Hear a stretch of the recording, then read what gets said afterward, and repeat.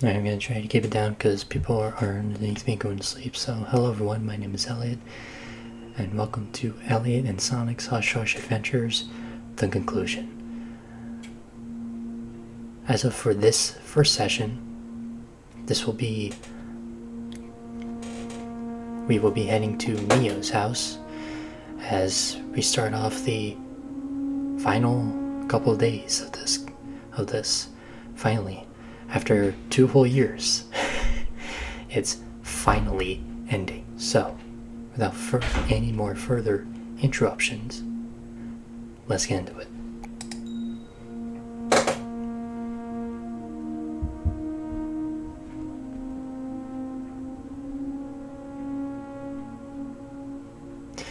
Getting to Mia's apartment takes much longer than usual. The weather frequently surges into full-blown tropical storm, then dies back down to just torrential rain. As a result of many of the roads suddenly become impassable, where runoff drains can't keep up. By the time you get to her building, the rain has finally let up somewhat. You close your umbrella and make it to the building awning without getting soaked.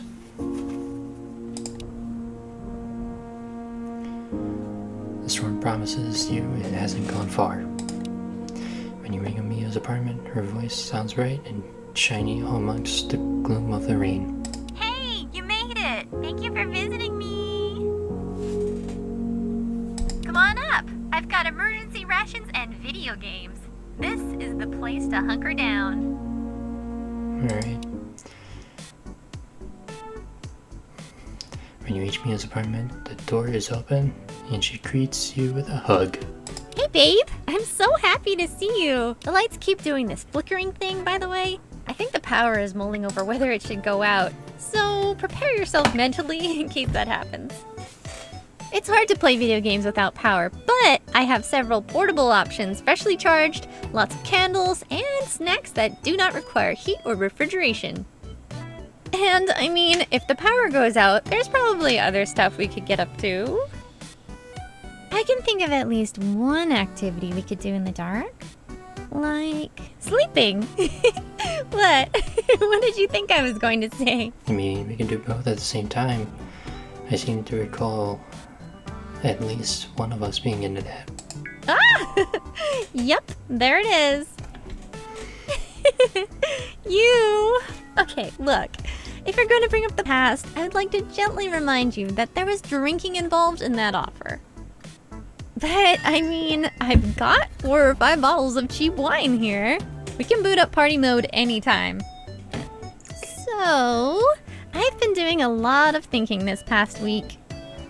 Well, ever since our talk in the rain, to be more precise. And can I just say, off the bat, that as cliche as a heart-to-heart in the rain sounds, it was basically everything I ever hoped for. I don't care if you think I'm a drama llama. I get hung up on moments and symbols and stuff, deal with it. Anyway, I got distracted. I'll get to the point. I'd like to talk about the drama for a moment. Is that cool? I literally love every word you speak. You lame sweetheart. You don't even know what you're talking about. You've gone mad with simp energy. What was I saying? Oh yeah, my meaningful heart to heart. I want to show you, well, everything. Come with me. Okay. What is that? Inside her bedroom as you enter, the pleasant smell of flowers and candy fill your senses. The room is mostly lit by the glow of 6 screen computers. Oh my god.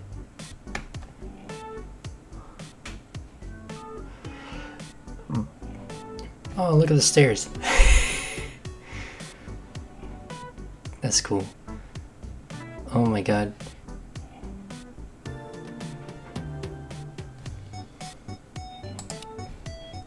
Yeah.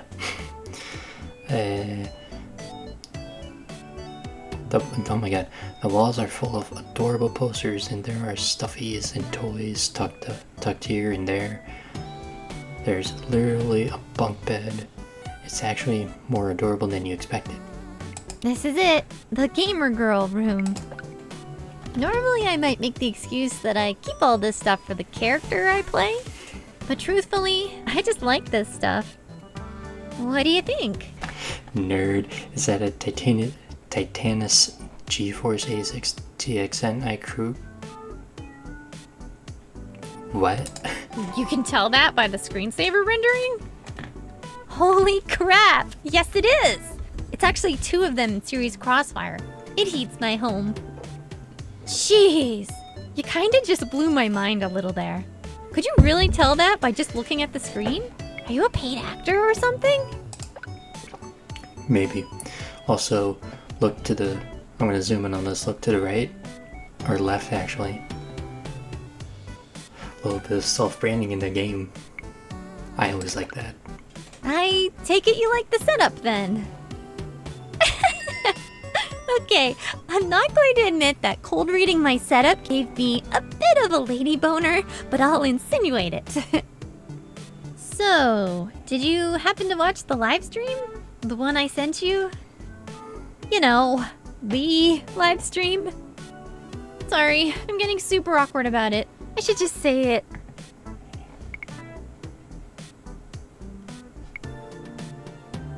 Yeah, I won the auction. What? That was you?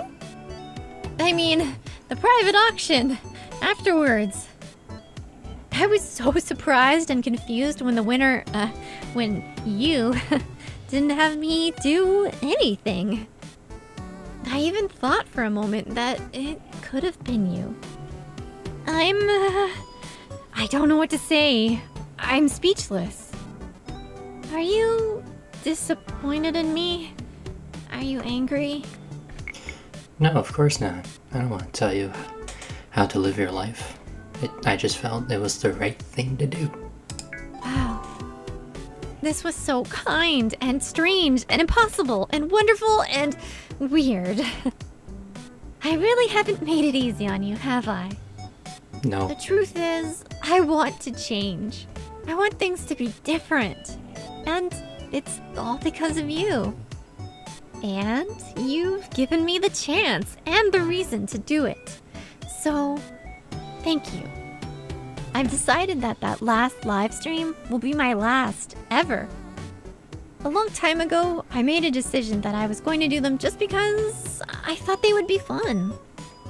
There's all this hate and weirdness online with ladies showing their boobs, and I just kind of wanted to sidestep it and do what I wanted.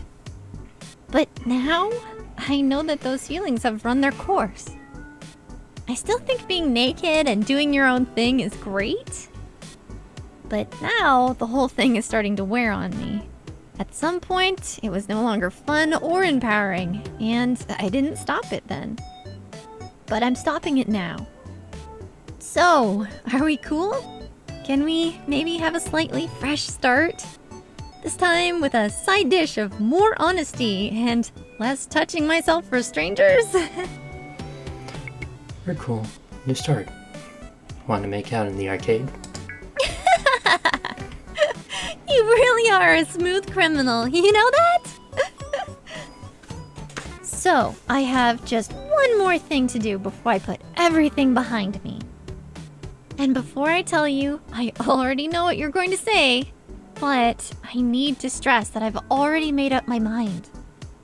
That one superfan that I've had for almost 2 years, I want to meet them face to face and tell them the streams are over. They've invested so much money over the years, and I told them I would meet them once in public to thank them. I owe them a lot, so I want to do this right and offer to give them back their money. Last week, they emailed me to let me know they'd be in town. I'm planning to see them later tonight. Then I can be done with everything and put it behind me.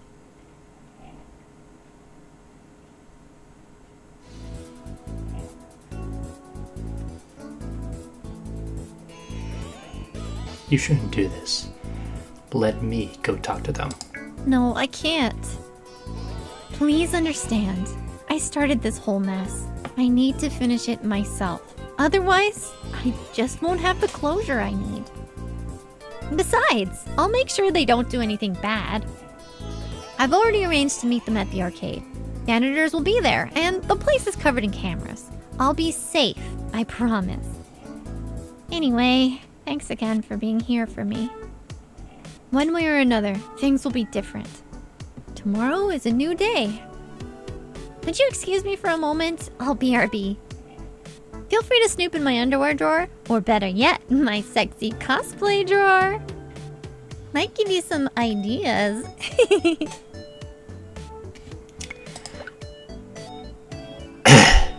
No.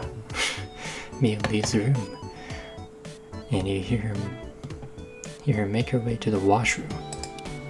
Looking around the room, you suddenly notice a notification pop up on her screen. It says Superfan 100 Arcade 9 p.m. We're looking at a computer screen while I'm looking at a computer screen.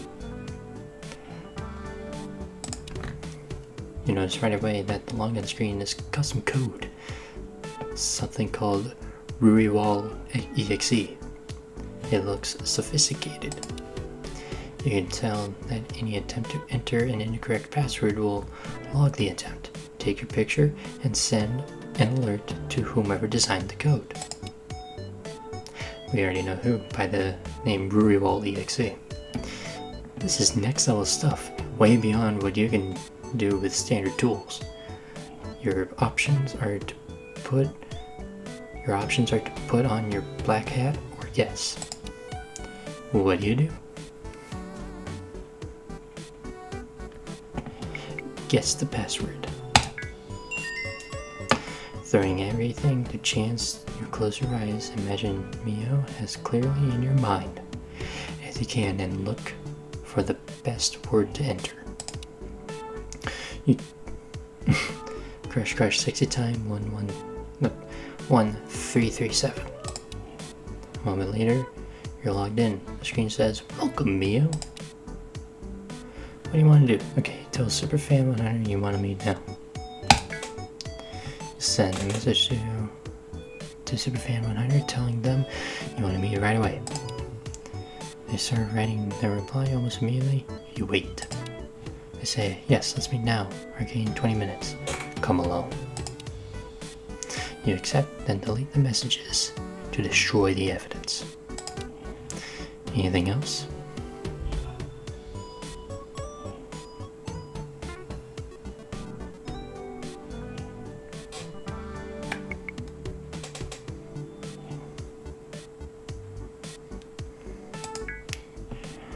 You check your horoscope, answering some weird inner calling you can't go and explain.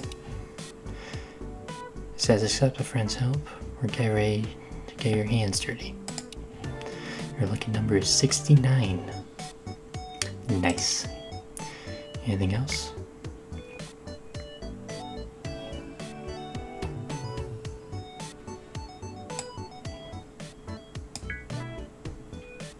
You open Mia's picture folder and find dozens of pictures in her sexy cosplay of her. Oh, don't show them, don't show them, don't show them, don't show them. You quickly copy. Bruh. Done. A little message pops up and says bye, and the screen goes blank. When Mia returns, her computer screen has already gone back to low power mode, so she doesn't realize you are fiddling with it. Did a little bit of tampering. Alright, I think it's time to get this party started. I'm all dolled up and ready to kick some butt. Want to play some board games and drink wine? Or should I beat your butt at one of my video games while we drink wine? Oh, hold on. Listen, I can't explain, but I need to go. It's super important. But I'll be back very soon. I want to ask you so badly where you're going. What's going on? If it's someone else? But I hid so much from you. It wouldn't be right to suddenly be that girl. But please, come back soon? Or let me know if you're not. Just so I know you're safe. Please? Careful. Where's the fun in that?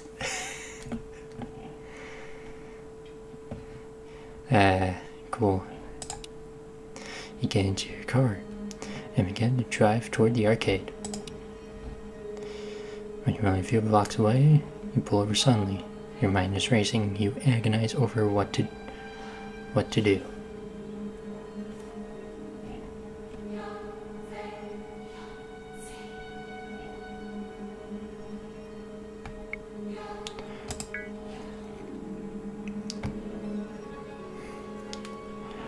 Detective Fumi? This is Special Agent Fumi. CI Marshmallow, is that you? What's happening?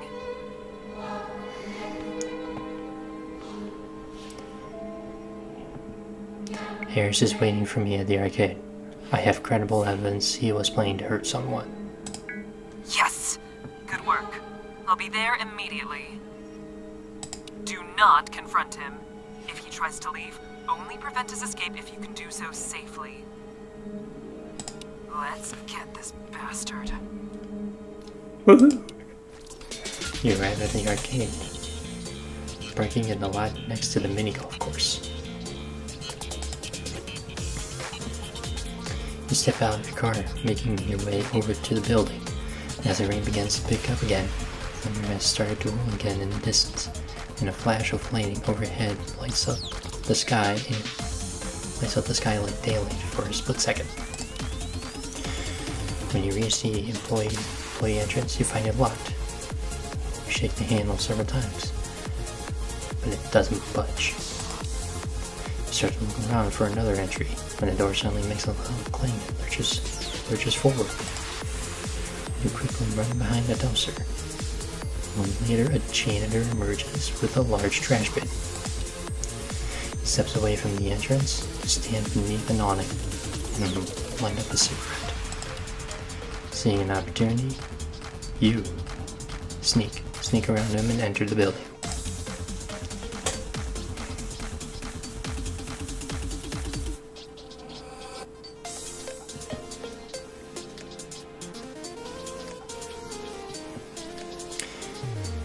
As quietly as you can, you begin searching the building. At first you don't see or hear anyone else, apart from another janitor cleaning the bar area. But suddenly you hear someone barking and you curse. Fucking hell. You search for the source of the voice and see Harris pacing in one of the back rooms. Where the fuck is she? Is she with someone else? Why is she late? She can't be late.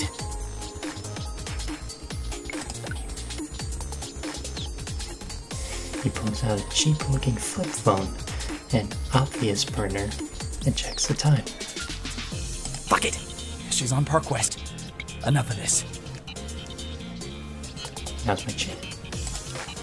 He begins to put his phone away, walking out of the back room, making his way toward an emergency exit. Hello, Harris. Harris' arms shoot up, but his right arm immediately drops, slightly towards his. He turns to see you. The hell is this? You some kind of freak or? Son of a bitch! Look what we have here. How is this your doing, you little f***? Did you send the message to meet early? You're fucking dead. Harris reaches into his shack and you know instantly with all certainty, he's reaching for a gun! Suddenly another voice yells from behind Harris. Freeze! SPD! Put it down! Put the gun down, dirtbag! Boo! Harris whips around in confusion, seeing Fumi pointing her gun at him before looking back at you. You set me up? You fucking piece of shit, I'll kill!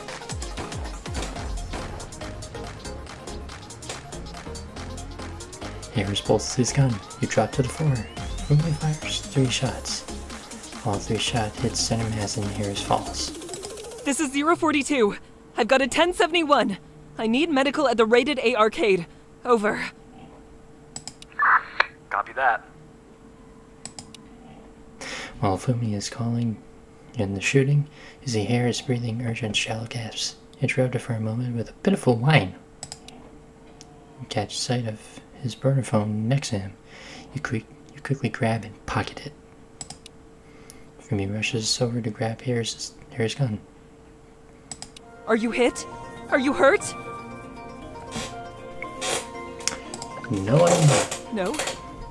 Good. Now I can beat your idiot head in. What the hell were you doing? I told you not to confront the perp. I knew you were right behind me. Don't get all flirty with me, you reckless idiot. You could have been killed. Or worse.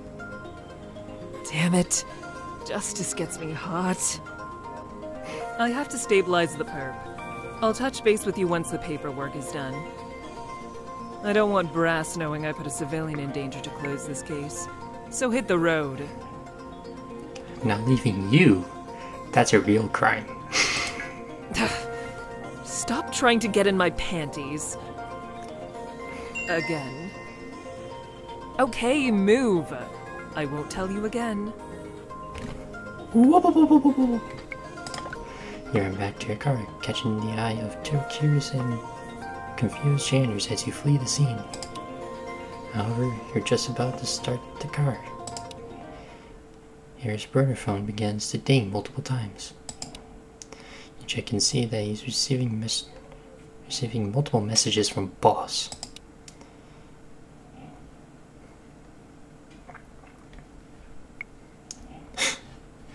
Wow.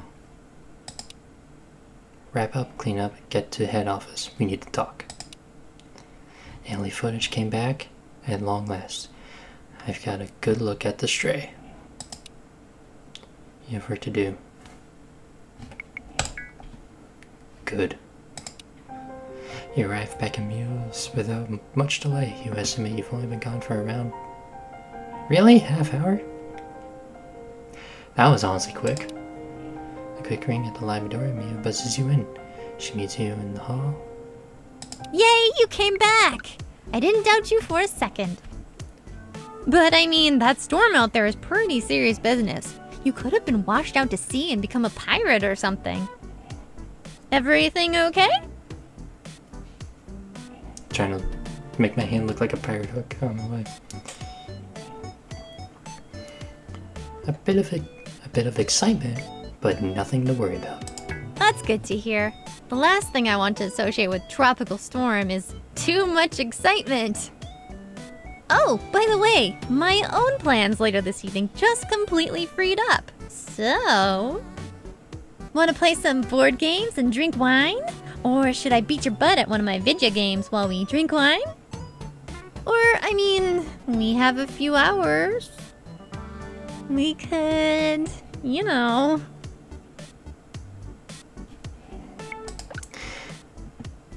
Mia reaches up and rubs the surface of her bed, her eyes becoming somehow both soft and wild. We could play a completely different kind of game.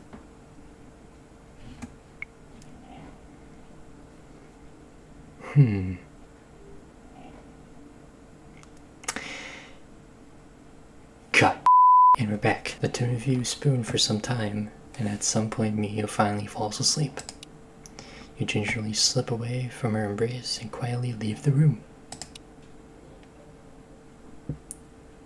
Turn off every piece of electronic in this room. It's that moment that you feel the buzz of a phone vibrating in your pocket. You're surprised to find it's Harris's phone. The message on the front screen is from a boss. We know what you did to her.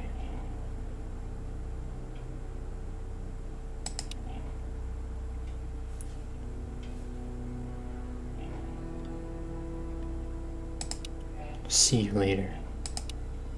When you attempt to send a message in reply, error pops up quickly. Message not sent. Putting the phone away, you check one last time on Mio and decide it's time to go. You have a feeling Mio is no longer in danger, but there is more to do. You leave quietly, locking the door behind you. The drive home is dark and quiet.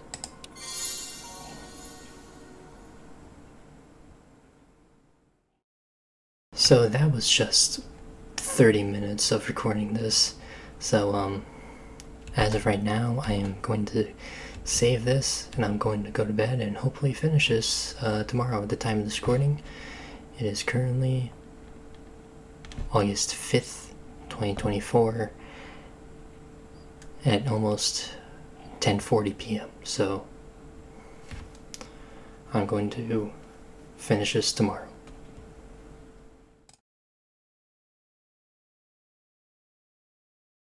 Session 2, we're going to try to complete this today. For the Hush Hush playthrough, I'm a little nervous. Well, here we go.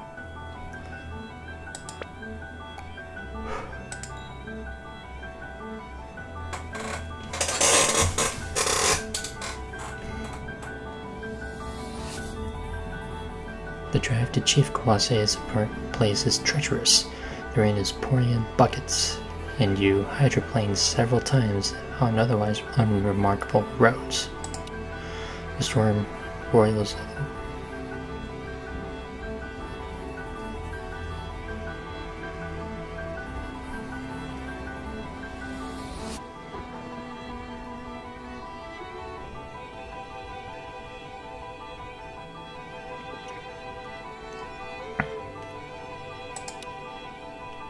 When you finally reach Saji's place, he's waiting for you.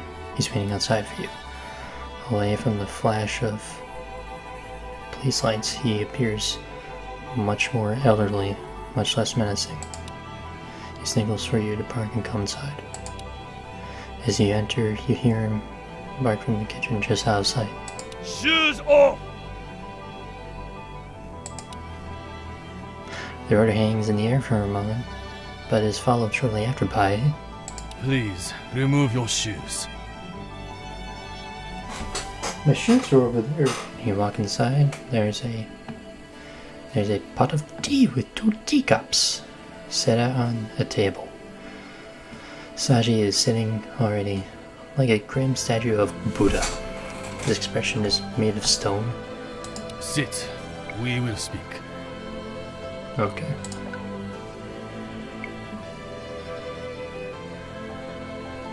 Thank you for coming to speak with me. It must not have been easy making the journey.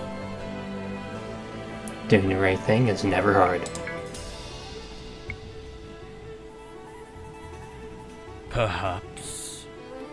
Perhaps you've never faced a true test of your character. Or perhaps you have better character than I. An interesting thought. First, I must apologize. When we last spoke, I suspected you were a bad person. I mistook your actions with my daughter for taking advantage of her. I believe now that I was wrong. I'm still not very sure what exactly you're up to. But I spoke with Eli and with Detective Suehanda. Whoever you are, whatever you're doing, I'm now convinced you're only trying to protect Iro. It'll be the last thing I do before you leave. I am sorry. I was foolish and only succeeded in hurting Iro.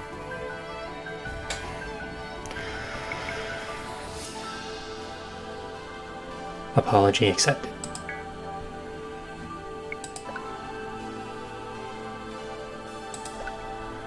You are very patient and understanding. I would not have been so quick to forgive. It is humbling. Right now, Iro is not answering my calls. She is not answering calls from Eli or Kali or other friends. She is hiding from the world, and she is hurting. And right now, This behavior is more concerning than ever. What has Hiro told you about her mother?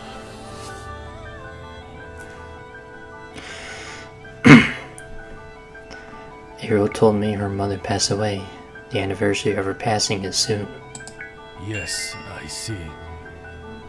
That alone shows me that she must trust you deeply. Hiro's mother passed away when Hiro was very young. And the circumstances were very tragic. Hiro was there when it happened.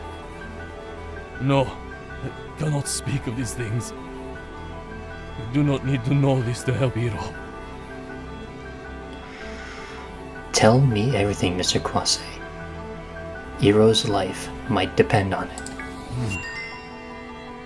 Yes, I will tell you everything. My wife, her name was Rain. She drowned when Hiro was only 6 years old. Always, Rain loved surfing. She was world-class, professional. On the day she died, she and Hiro had gone to the beach to surf the monster waves. Every year, the storm comes. Every year it brings waves. Every year, the waves call to Rain. I was home. Eli was only 3. I hate surfing. But Rain would take Hiro. Tell her to watch Mommy. Show her how to surf the monster waves. Always, Hiro would surf with her mom. But during the storm, never. Family friend come to watch Hiro while her mom is surfing. But friend becomes distracted, stops watching for a moment. And, well, Rain drowned, saving Hiro from the waves. And Hiro blames me.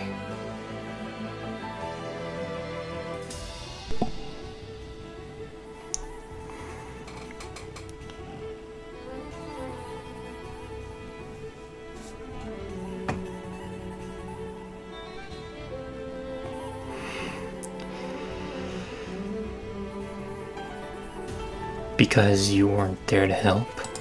No. Because I brought danger to our family.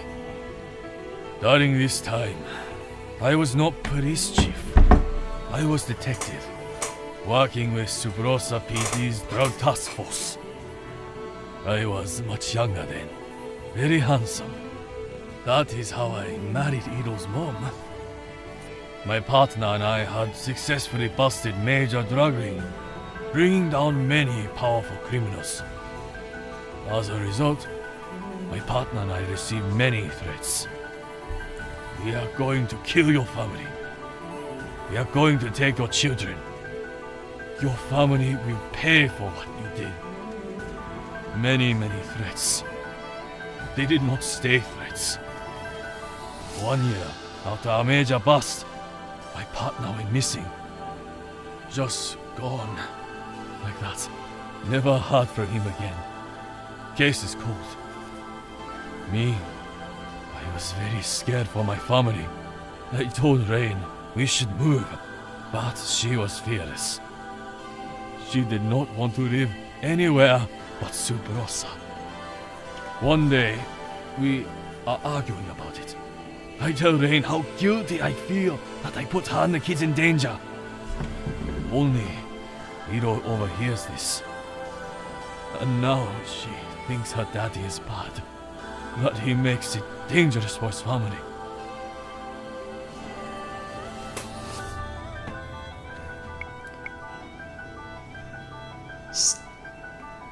Sorry, I don't understand. How does that make you responsible for your wife's accident? It does not. But for young Hiro, it did. I am called by search and rescue. I leave Eli with neighbor. I rush to beach as fast as I can drive. When I get there, they have pulled little Hiro from the water. She is okay.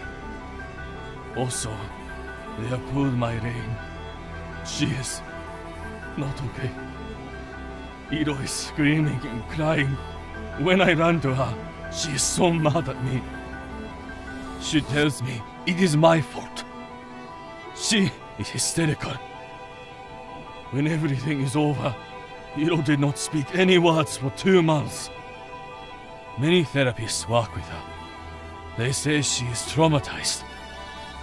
She is heartbroken. And she never forgives me. But I think it is because the truth is too haunting for her to look at.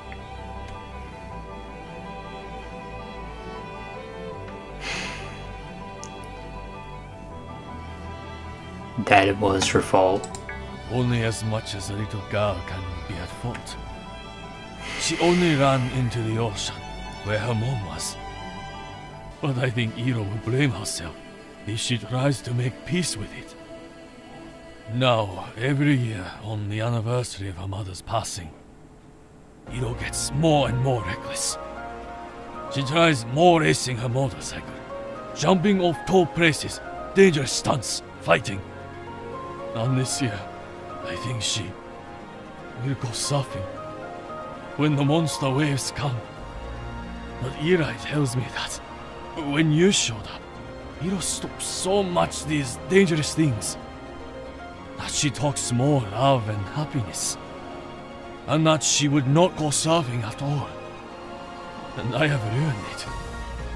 So, no matter what you think of me, will you please go to Iro? Will you check on her? Will you try to undo my mistake?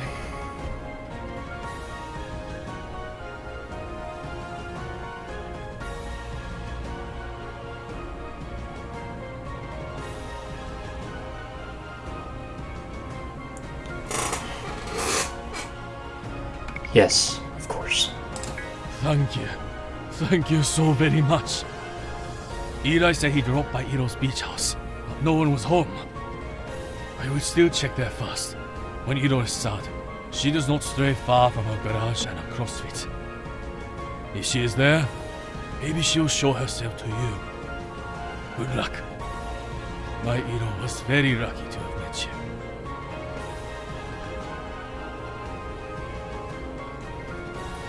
You could say it was almost fate. I do not believe in such things. But if you can't help her, be safe.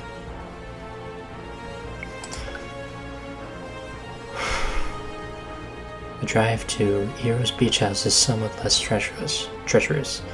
The downpour relents a little, and you don't feel like your front-wheel drive car is going to float away in a flash flood. Even so, it takes you twice as long to reach Iro's beach house.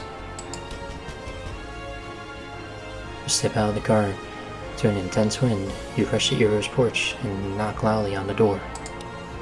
After several minutes of knocking and calling her name, you start to look around the rest of the property,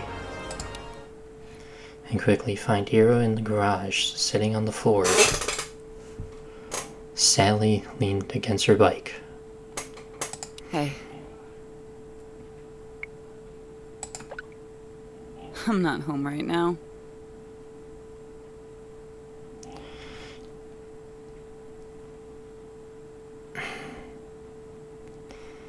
You must be one of her brothers. Are you all rainbow-haired and insanely attractive? No, only Eli. So, I'm sorry I punched you. I feel really terrible about that. No matter what happens between us, no matter what happens between me and my father, you didn't deserve it. You can probably guess that there's a deep problem between my father and I. But no one should have to deal with it other than me. I believe the moment any person puts their hands on another person in anger, they've lost the argument. If you're hitting someone, it's to defend yourself, or defend others who can't. It's not for getting anger off your chest on someone you actually care deeply about. I hope you will forgive me. That was a punch. Iro looks shocked for a moment. Then a very small, weary, wry smile appears just for a moment on her face. You're a bastard, you know that? I felt a sudden need to smack talk and defend my right cross. You're really good at getting in my head. I'm glad we're friends. Well, I'm not sure what we are right now, but I'm glad we're not enemies. But thank you. That's the weirdest apology accepted I've ever heard, but thanks. Okay, I think I've got the whole picture. We can go our separate ways now. Don't worry about me. I'll get over this. I always do.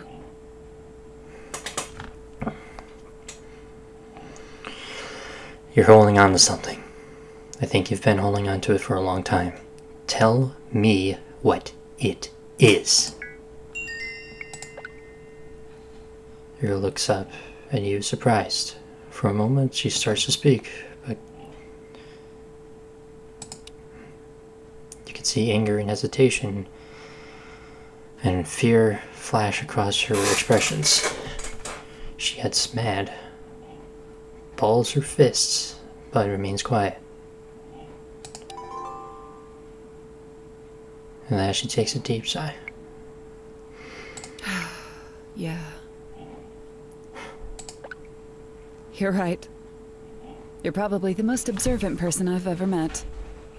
Since I dragged you in, I'll tell you.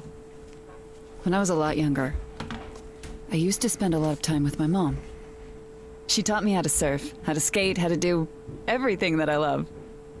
Back then, my father was a very serious man. He didn't show much affection to his family. He was very, very harsh with his sons, especially Eli.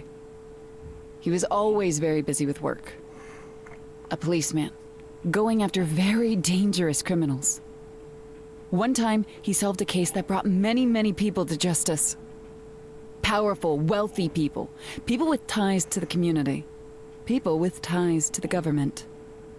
He was hailed as a hero. But the consequences of his work were that his family, us, always felt we were in danger. We got letters and messages that said they were going to kill us. Strangers on the street would tell my mom that she was going to be killed, that I was going to be taken away. It got so bad that the police asked my father to go into protective custody. But my mom refused. She was very attached to this town, to the ocean and the forest here. She didn't want to be chased away. And she was the only one that made us feel safe. As most moms would. She was my hero.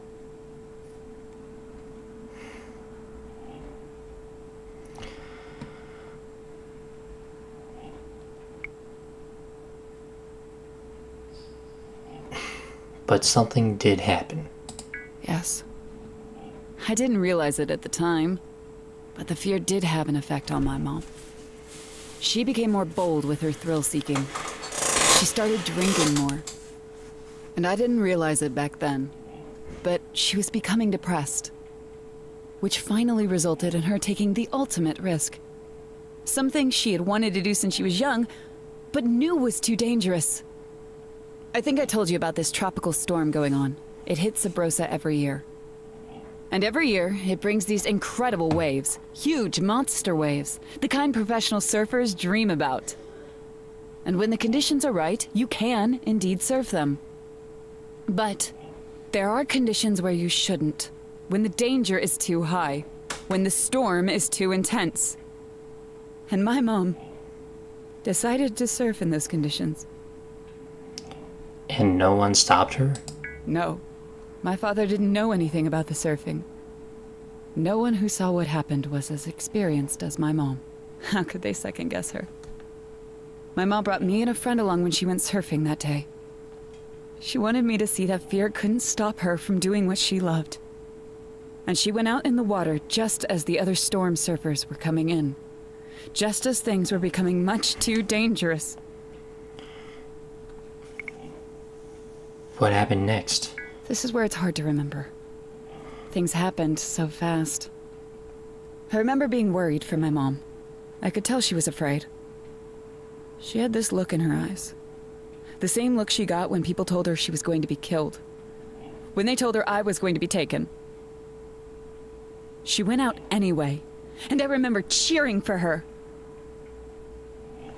But at some point, I lost track of her. The waves were so large, and the water was so choppy. And I was worried she needed help. I remember I got so afraid that I started calling for my dad. It got to be too much to handle. So when my babysitter was distracted, that's when I grabbed a surfboard and ran to go help her. You went out into the ocean, but you were, what, 6 years old? Yes, only 6.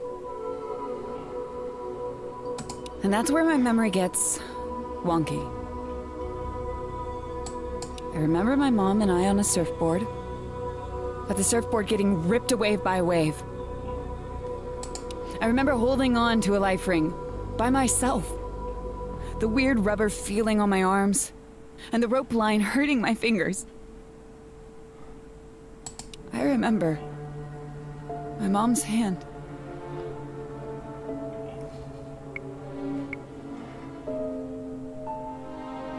And her voice. I remember my dad coming when it was too late.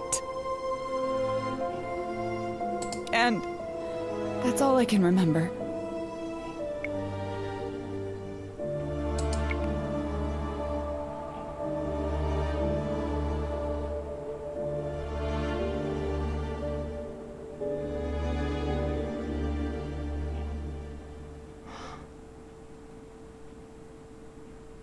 If that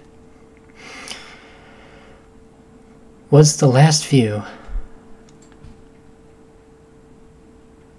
that I saw my mom before she drowned, I would be just as terrified as Zero and traumatized as well. I was so mad at my father for making Mom so scared that she disappeared into the ocean.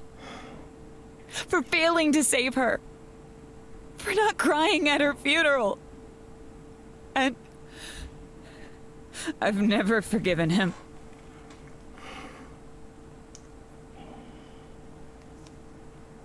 You said you remember floating on a life ring. Where did it come from? You didn't take one surfing, did you? No, I didn't, but I'm not sure why that's... I mean, my mom didn't bring it out. She was a lifeguard. She swam all the time with that. The life ring. I do remember holding on to it.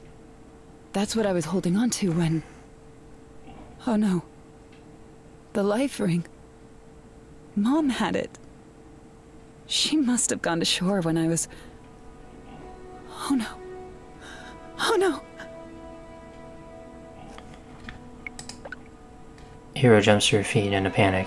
A deep dread washes over her face and makes her pale. She turns... Hero, tell me the rest. No! It can't be!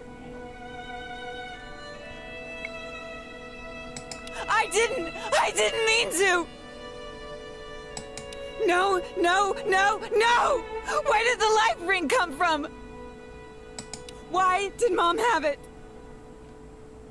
I didn't.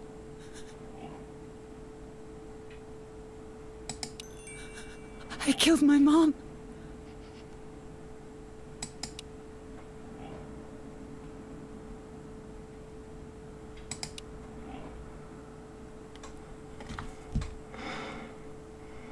Hero.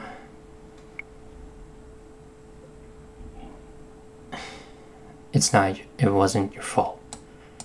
I did! I went out into the ocean. It's my fault she's dead.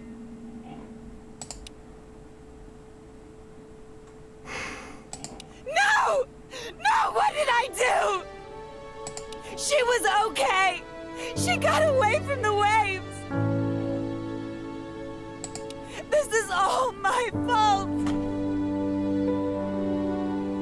Hero, it wasn't your fault. Yes, it was! I killed my mom! I killed my mom! Oh no! Oh my god, no! Please! It wasn't your fault.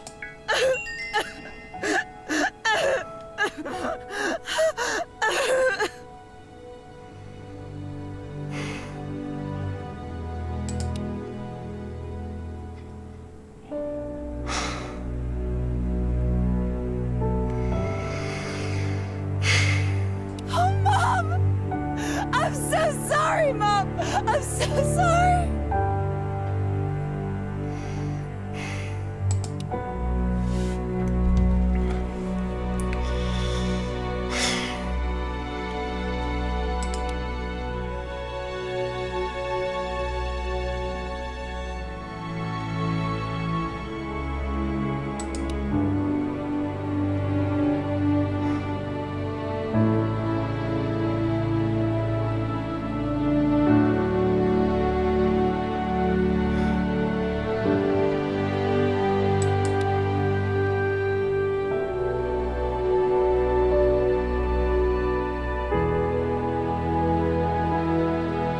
How could I have forgotten? How could I have missed something so important? I've been so mad at my dad all these years for driving my mom into the ocean. But she made it back. She must have. And then she went back out for me. How? Don't blame yourself. You're a kid. No one could have expected you to deal with trauma like that. I guess I was keeping it from myself in a way. Transferring blame. And my father, who never cries at funerals, became my long-term scapegoat. Where do I even go from here? How do I pick up all these pieces? Everybody who cares about you is ready to help, including your father. Including you?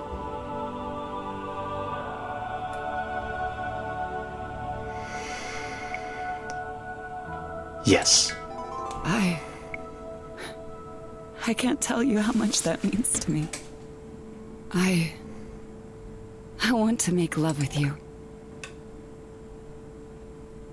Oh, cut! I know our time together is short. I know any day now I'm going to lose you.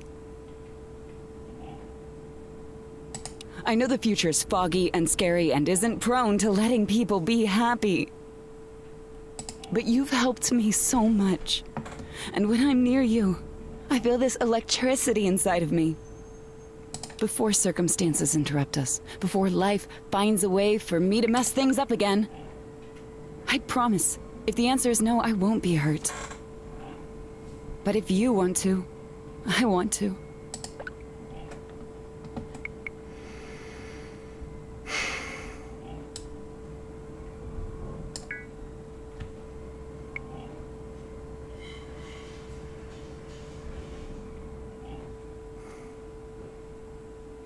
Hiro kisses you back. She puts her hand delicately on your chin, and the two of you share a soft, intimate moment together. Cut! We're back later after a long time spent in warm silence. Still embracing on her bike. Oh my god. Hiro kisses her cheek softly and says, "What?" I should let my family know I'm okay.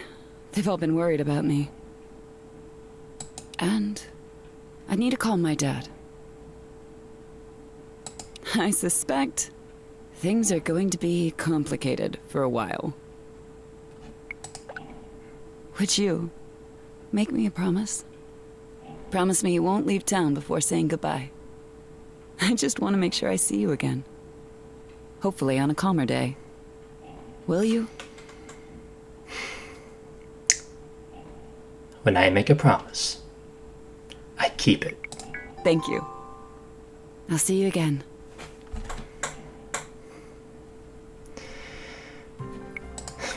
As you drive off, you have an immense feeling of victory, and you know with uncanny surety that Hero is now safe.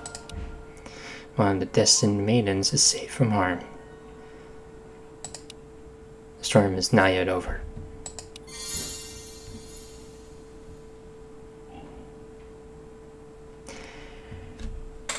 And that's all. Holy crap, we did it.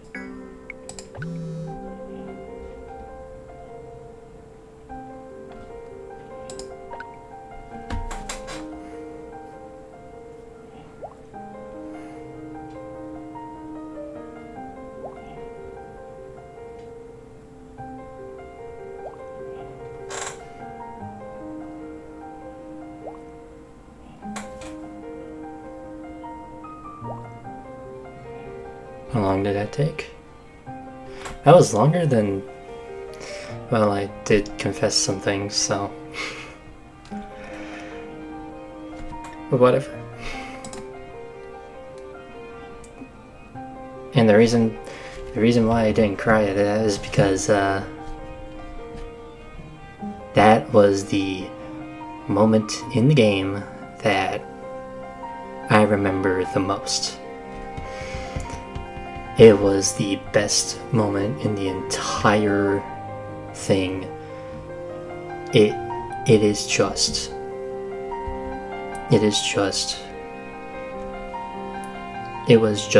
wonderful performance by Rachel Messer. Just an absolute pure emotion poured into that. That is overall the best part of this game. And I'm so glad that I was like, I was so glad to experience that again, just so I'm reminded of Rachel Messer's phenomenal work in the voice acting industry. But now that I've recorded for over half an hour, now might as well just do Elle's final chapter. Let's do it.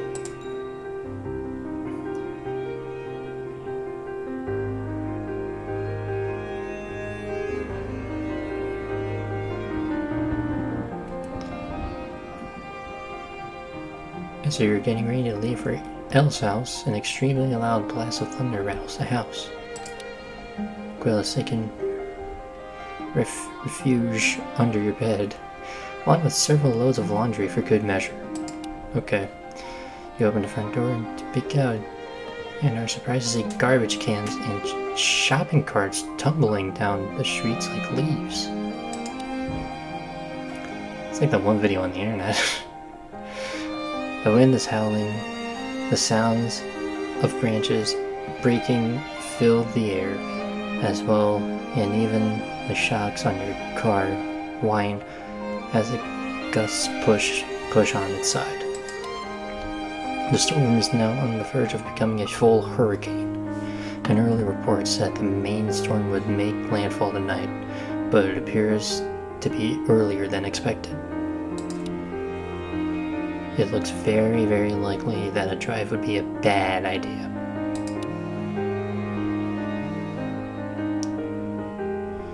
Just as you're considering your next move, suddenly your phone rings.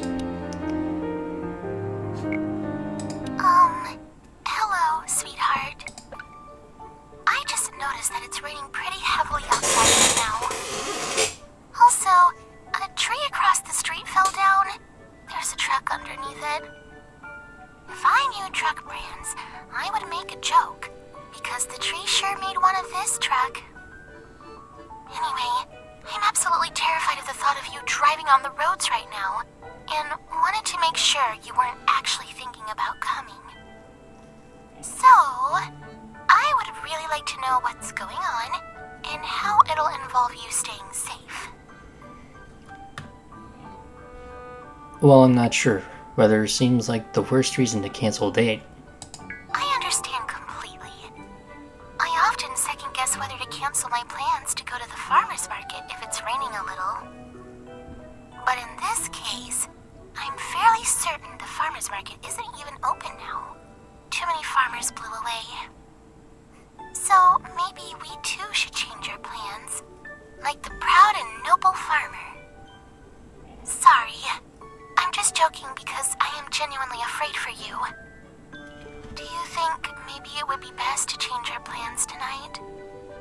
We could try a remote date, talk on the phone, or switch it so we can see each other. Or just reschedule to tomorrow. Tonight is supposed to be the worst of it. We can just pretend tonight is tomorrow. What do you think? I want to see you. I can handle it. Trust me. Oh, goodness. You're really going out there? Really, really? Oh my gosh. I'm going to be worried sick. Okay, just to incentivize you and inspire you to make it here safely, I was hoping maybe we could, take a bath tonight? I mean, like together. A bath together. I want to make love to you in the bath, so get over here right away. And don't you dare blow away. See you soon. Knowing that the drive to L's will likely kill you, you decide to jog instead. After all, you always see reporters out in storms like this. Getting a blowjob from hurricane force winds? Why not you? What would normally take about 10 minutes to drive and maybe 20 minutes to jog takes you over an hour. But you make it, and you flip the storm. The bird on your way up to Elle's door. When you knock, she throws open the door right away. She's wearing a towel and looks incredibly concerned. Oh my gosh! It took you so long. I was so worried. Did you run here? Oh, were you getting my messages? You're freezing. Oh, let me take your temperature. We might need... Bruh.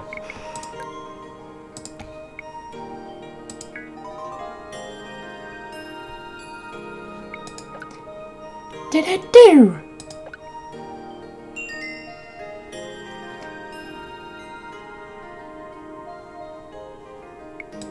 When you finally stop, every inch of her face is blushing, and she breathes a bewildered sigh. Phew! Well, it seems that you're feeling alright. That's very good. Elle takes you by the hand into her bathroom, where you see a fancy clawfoot tub in the middle of the room. In the middle of the bathroom.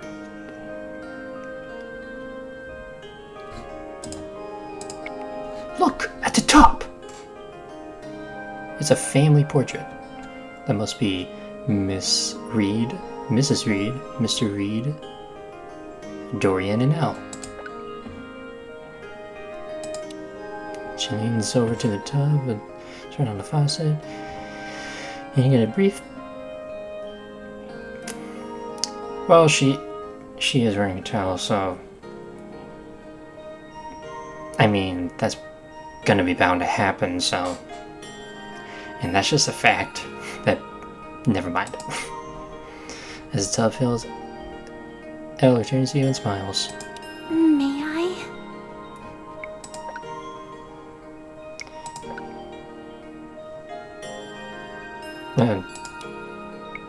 She slowly undresses you, taking time to care and gently pull down each pant leg. Okay, that's cool. It's still on, baby. In turn, you gently pull apart the fold in her towel, allowing the slip off.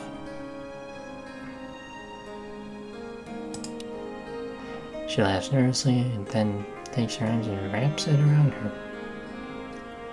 But oh, that's nice. Ready? Okay, I didn't expect this cut this time, actually, to wash. Okay, cool. You lie together, listening to the rain and wind outside.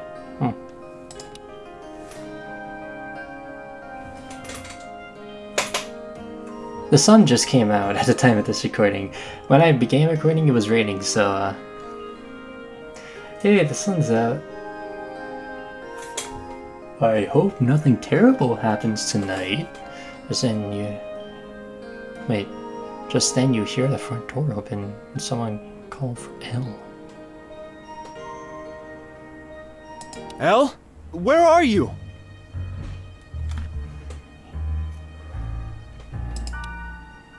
Elle sits up in the bath, startled. That's Dorian! Okay, don't remember editing me. Remember what you have done these past couple of videos. What's he doing here? I don't know, but it's not good. Quick! I don't want him to find you here like this. Quickly hide behind that screen. You do as she instructs, quickly grabbing a towel and ducking behind a large folding screen at the end of the room. You hear Dorian coming up the stairs.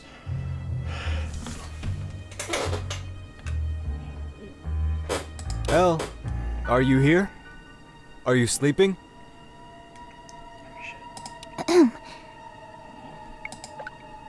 I'm in the bath, Dorian. Why are you here? It's too dangerous outside to be visiting anyone. I was worried about you, and I needed to speak to you. You're having a bath. That's... Well, speaking of safety, why would you do that? It's very clearly on the too risky list. I know, Dorian. I've taken precautions. Listen, why don't we talk later? I'll dry off and get dressed. If the storm calms a bit, I'll come up to the estate. I'll make us tea. It can't wait, Elle. I'll just come talk to you. And then it'll be done. Dorian, I'm not decent. Here.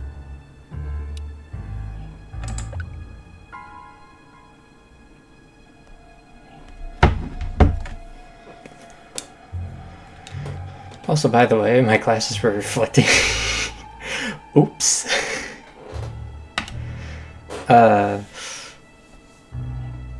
This isn't good. This is far from good.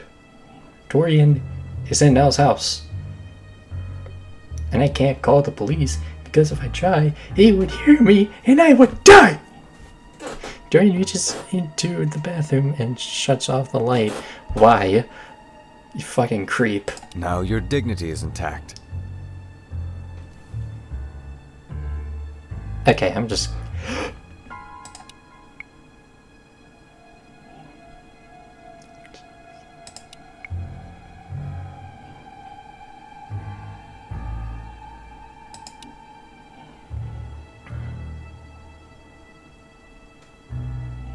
Gosh, look at you, Elle. When you moved into Mother's old house, I recall standing in this room, wondering what a shame it was. The tub, I mean. I recall thinking this beautiful clawfoot tub would go largely to waste, given that you couldn't. Well, given that such bathing required at least a chaperone. And here you are. You've changed so much in the last few weeks. It's astounding. Dorian, you shouldn't be in here. It isn't appropriate. What? You mean you being naked? We've seen each other naked many times, Elle. Do you remember the nude beaches in Ibiza? Or the sweat lodges Father used to take us to? Where is all this coming from? This hostility? You've been acting strange since my birthday. Throwing me into the water, that gift you got me, completely out of character for you. I'm worried, Elle. I'm worried something is influencing you. I'm worried someone may be taking advantage of you. Dorian, listen to me. I am your sister. I am a grown woman. I get to decide who sees me naked, who touches me, who kisses me. And it will never be you. So you need to leave, right now. I know that this is the doing of that promiscuous asshole you let into our house. I told you already. They've been seen going out with a dozen women. One of them is a known criminal. Another is the police chief's daughter.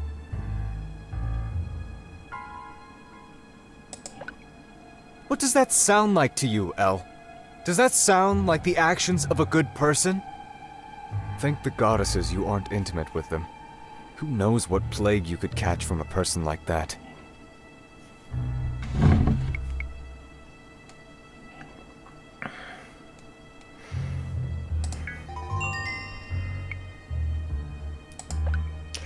Damn.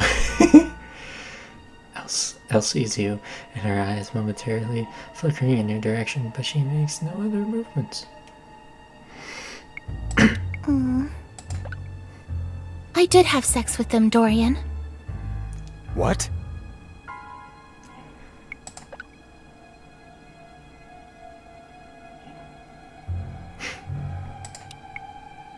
With the added height of the foot-claw tub, she now stands slightly taller than Dort.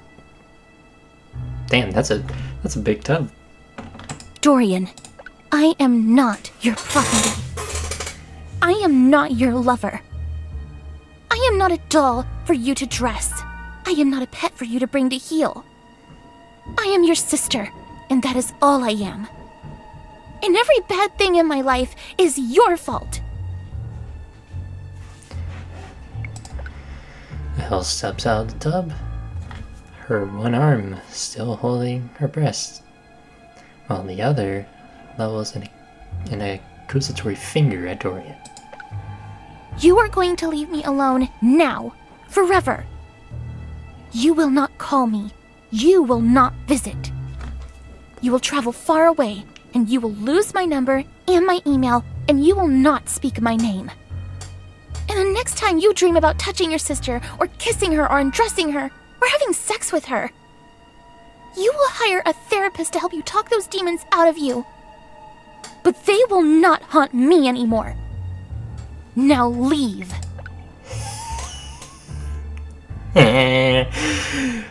What the? Elle turns her back and gingerly steps back into the tub. Dorian stands in stunned silence, so complete in his bewilderment that for an entire minute he can't even turn toward Elle. You see rage spark in his face, a grimace of wrath, pity, and exposed. Now you listen to me. You are a barely functioning, disabled, ignorant ingrate. This family has done more for you, sacrificed more for you, than anything anyone could call reasonable. Elle closes her eyes, turning away from Dorian, and lays back as though returning to her bath in earnest. Goodbye, Dorian. Oh, that's funny. I am not finished. You have done nothing but demonstrate that the allowances made for you have led you down promiscuity and ruin. You have whored yourself out to the first stranger who's not repulsed by your disability. That is not strength. It is disgusting. Goodbye, Dorian. You stupid, slow, clumsy bitch of a sister. All I have ever shown you is more kindness than you deserve. More loving patience than you ever earned. Goodbye, Dorian. And if you think I'm gonna let you throw your life away for some casual hookup, you're mistaken. Goodbye, Dorian. I will see you penniless. I have power of attorney over your trust. I can direct your inheritance away. Goodbye, Dorian. I will take this house. I will have you remanded to psychiatric care. I will make sure everyone in this town knows you're a slut. Goodbye, Dorian. Please turn the light on your way out.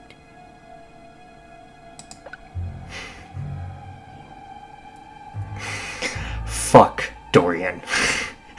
Dorian for a moment stands utterly dumbfounded.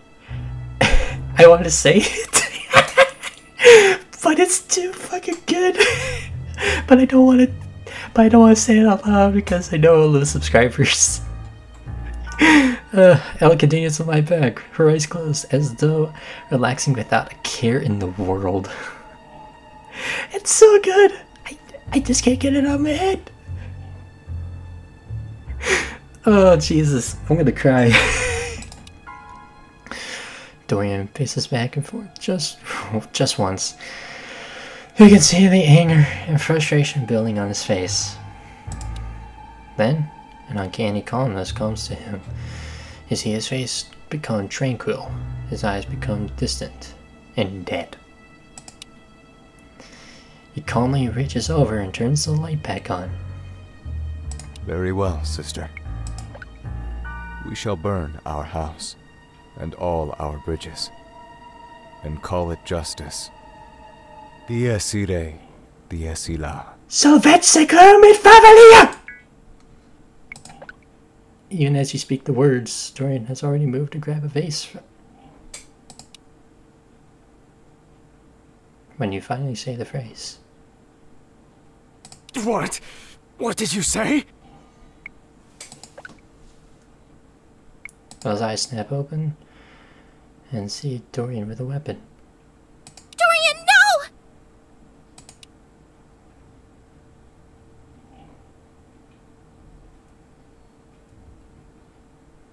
They sent you.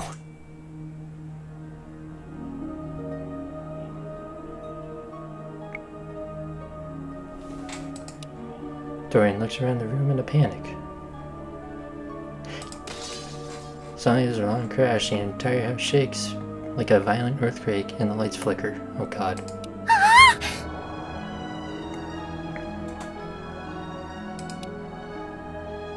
You slip, nearly falling to the ground, but Dorian runs from the room.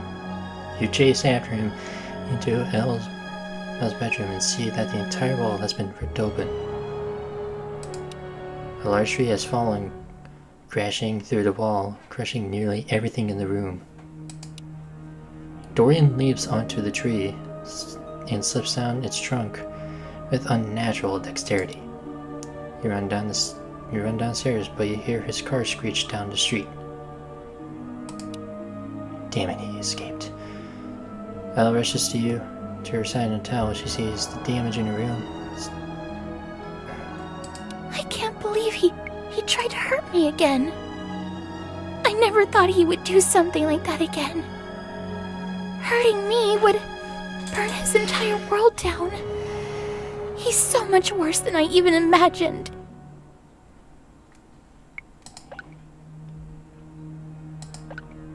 I don't know what's happening. I don't know what those words you said to him meant. But I think you need to stop him. Whatever he's doing, I know that he's hurting others. But you have to be careful. He has all these people working for him. Scary, terrible people. I think they're criminals. And I'm not sure where he goes while he's working. But for some reason, he's afraid of you. And that's the first time I've ever seen him afraid of anything. I'm going to get dressed and go to Bonnabelle's. She said if I get scared during the storm, I could stay with her. Dorian will have no idea where I am. Let me know when it's safe. I love you. I love you too. Grabs their things. A short while later, Bonnabelle comes to pick her up. It turns out she drives a badass soft-running SUV. That's good. You decide your next move.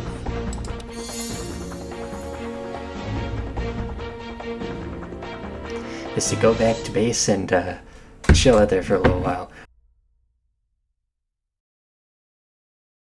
It is session 3 at the time of this recording. I got back from work an hour ago, so I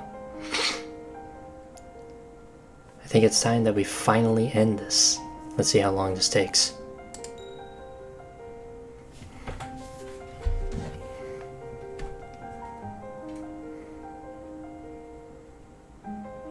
The car ride to the pizzeria is strange.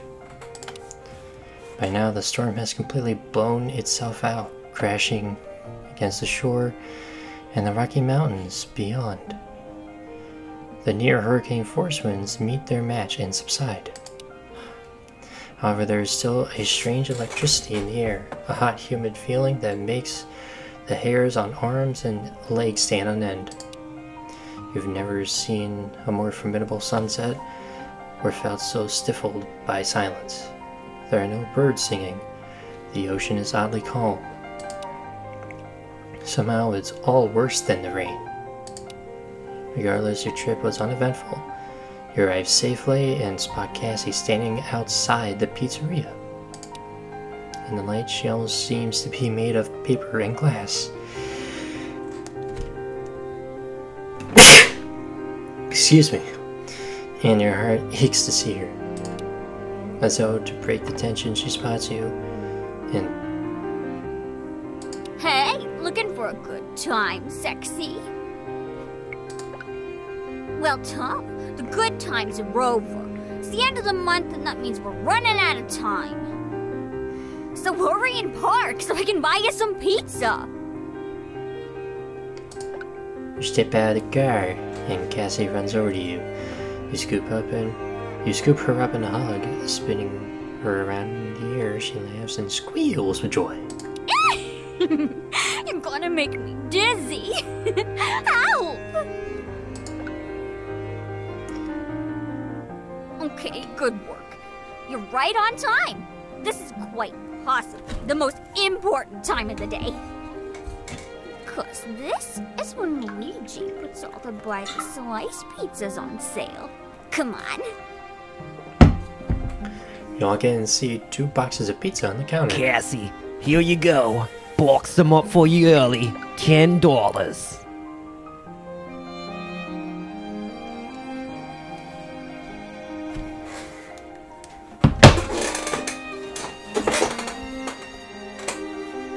What happened to Luigi?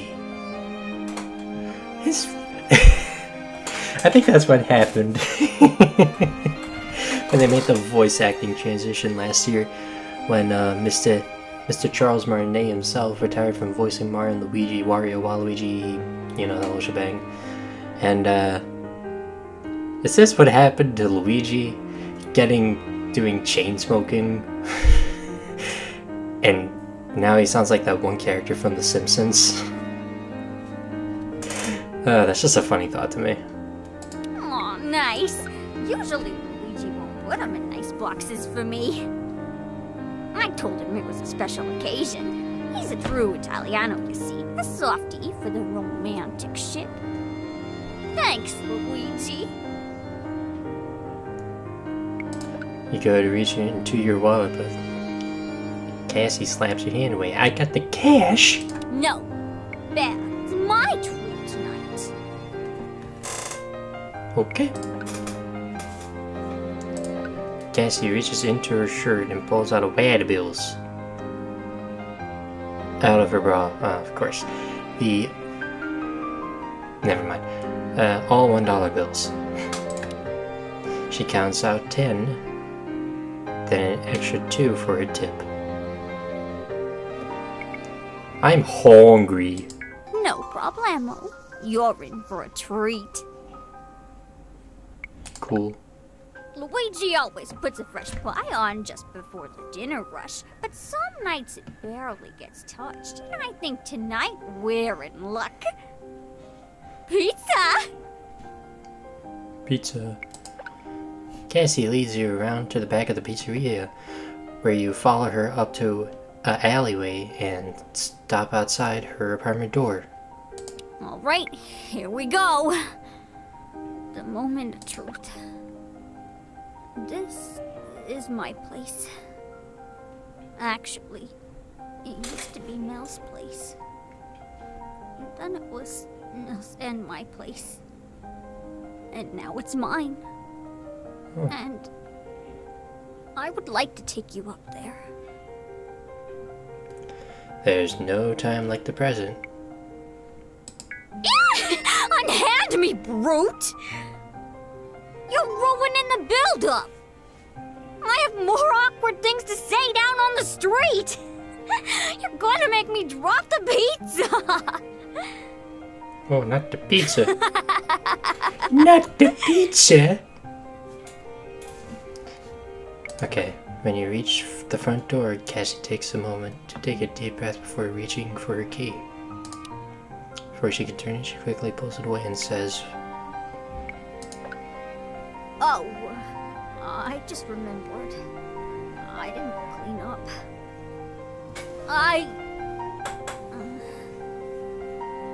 Whatever, come in. Watch where you sit.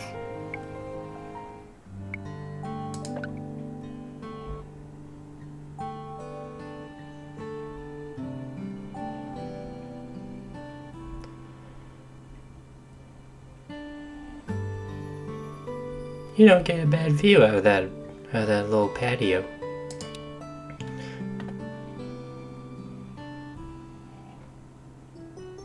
There's Chinese on your chair. Right away you see quite a few old pizza boxes scattered here and there.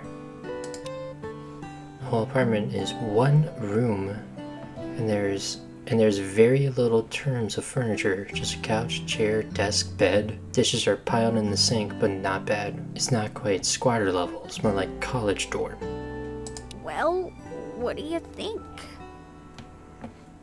And don't you fucking say it's very me, or else I'm gonna smack you, so help me!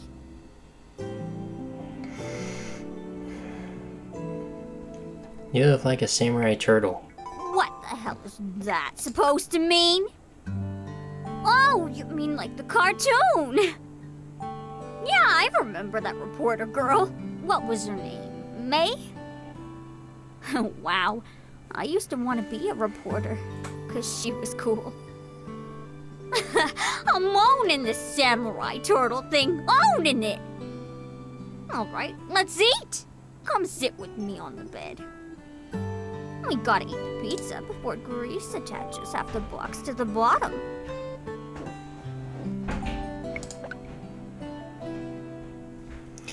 Cassie sits with you on the bed and opens the boxes.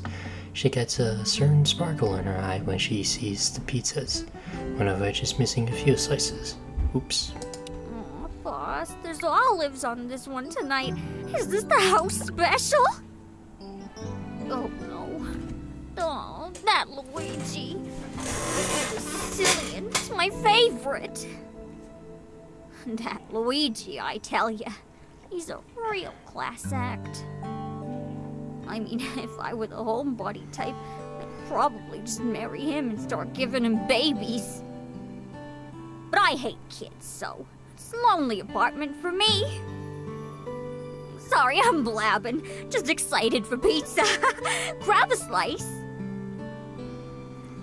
So how often do you get pizza?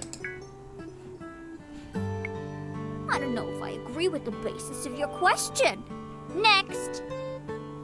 Hand me that slice with the extra olives.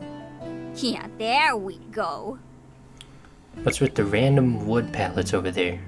Duh, do you know how useful those things are? You can make, like, a bench out of them, or a bookshelf or something. I don't know, do I look like a wood carpenter? You got a little schmutz here. One sec. There you go. What's with all the junk on your desk? Oh, I went to a job fair once, because they were offering free coffee. So I signed up for a bunch of newsletters and junk. You know, for like school and stuff. Anyway, they send me stuff, I read it. I don't know, maybe maybe someday I'll do something about it. Did you grab napkins? No? Hand me that shirt right there. I can even fold it so it'll look fancy. You were really excited to buy me dinner. Well, yeah. I don't know. It sounds really silly whenever I say it out loud, but for me, there's something about feeding someone else that just lets them know how special they are to you. I know, right? Super dumb, but whatever. A hot guy comes up to me and says, I just want to feed you. And I'm getting tingly and looking for a ring to put on that. Anyway, whatever. It is what it is. I just wanted to buy you dinner once. On my own.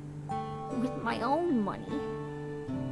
And a Luigi discount. Don't forget, he doesn't just hand those out. I'm special. So, a lot of shit's been going down the last 10 days. It wasn't just the bullshit I called you about that scared the bejesus out of me. Lots of other people are feeling it too. I haven't even been asked to run product anywhere in 2 weeks-ish. Apparently, things are falling apart upstairs. Don't know what it means. Don't know if any heat's gonna fall on me. But as you know, I owe these people a lot of money. Like, a lot. And even if everyone above me gets busted, someone else is sure to come along and make good on that bill. So I don't think my problems are gonna go away, one way or another. May as well eat pizza.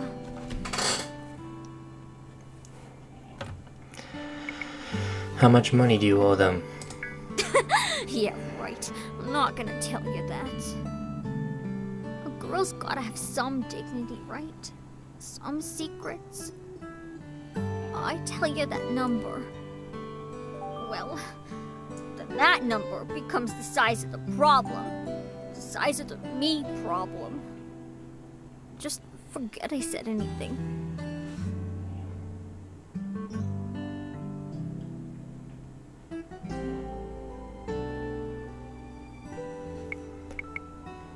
How much? No! Stop it!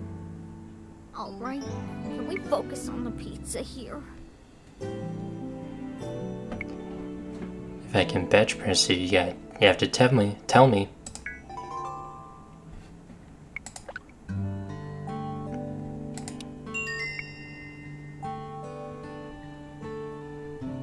Oh, what the hell? When am I ever gonna get an offer like that?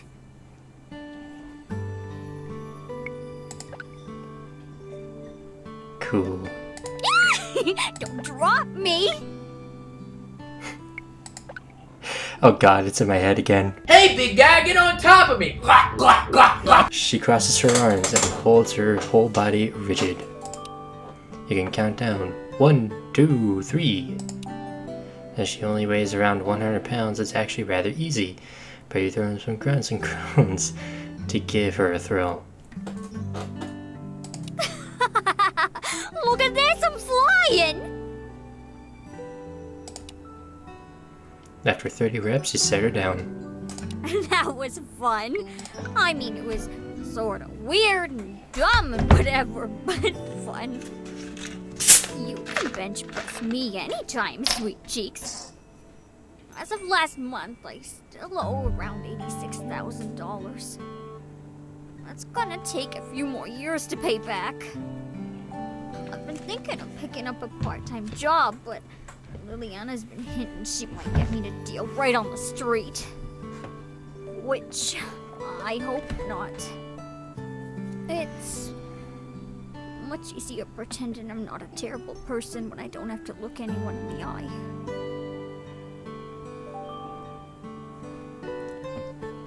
Thank you for telling me.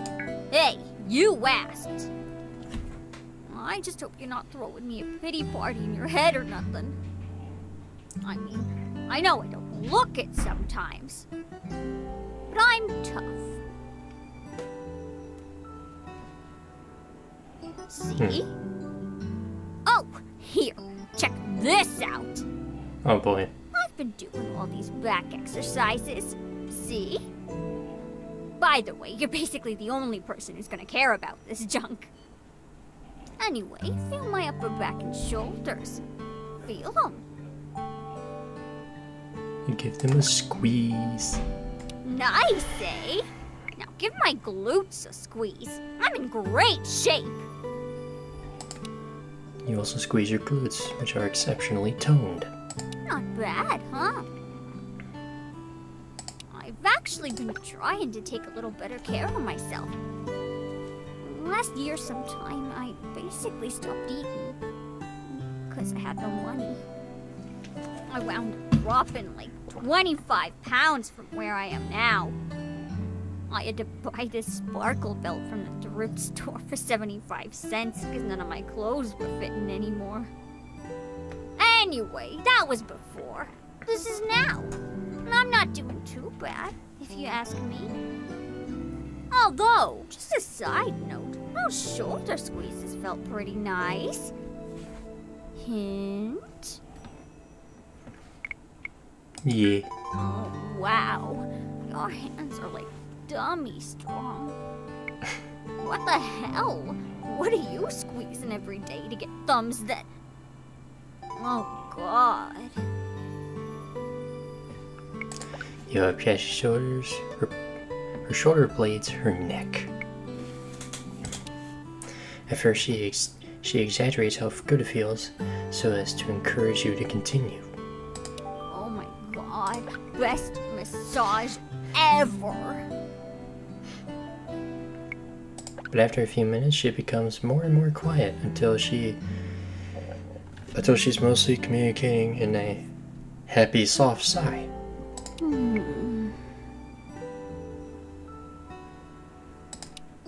As you work your way down to her lower back, she unexpectedly reaches over her shoulder and pulls.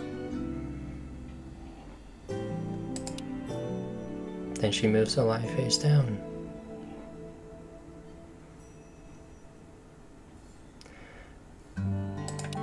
Baby, you're so good to me. God, my camera stopped recording. What? Huh? Okay, I'm here. What the fuck happened? Okay, back. So my camera turned off for some reason. It's going just fine. I hope that all stayed in.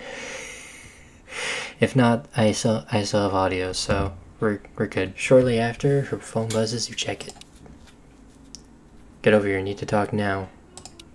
You decide that that's a good idea. You get up, take Cassie's phone, stop only to grab one more slice of pizza, and get out of there. The drive to the warehouse is bad. The sun's clear as cold. The water in your water bottle is warm and plastic.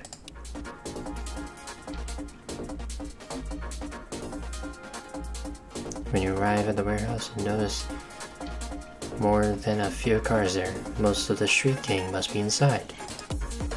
Going in by yourself is likely going to be incredibly dangerous. What's your plan? You dial Fumi's number and she picks up right away. This is Detective Fumi. Speak quickly. My time is incredibly valuable. You explain where you are, that you have evidence of the gang's activities, and maybe their ringleader. Alright, I'm coming. I'm bringing all the guns. 15 minutes out! Don't do anything stupid until I get there. Click! With that done, you get out of your car and walk into the warehouse. Hey, fuckers! Welcome, stranger. I thought maybe you'd come. I guess we're going to finish this. Tell me what you I have a secret. A very big, important, life-changing secret. Tell me what it is. Taking a moment, recalling every step that led to this moment. The way forward seems clear. Tell me where Dorian is. Elena's eyes widen in shock and horror. She staggers back. A ghost! How do you know that name? He's at the Sabrosa Landmark building. Top floor. But he'll know you're coming. He always knows. Get out of there. Just as you're pulling away, you see more than 24 police cars and vans come screaming into the parking lot. You catch a glimpse of Detective Fumi in your rearview mirror, somewhere ahead of you in the darkness. The Sabrosa Landmark building looms.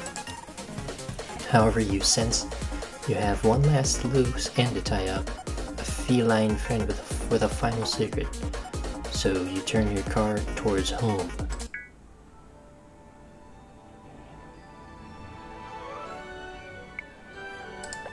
The final day. Dawn of the final morning. Well, this is it. Hey, the storm is passing, which is good, because water falling from the sky is unnatural. Can't stay hiding me when you can.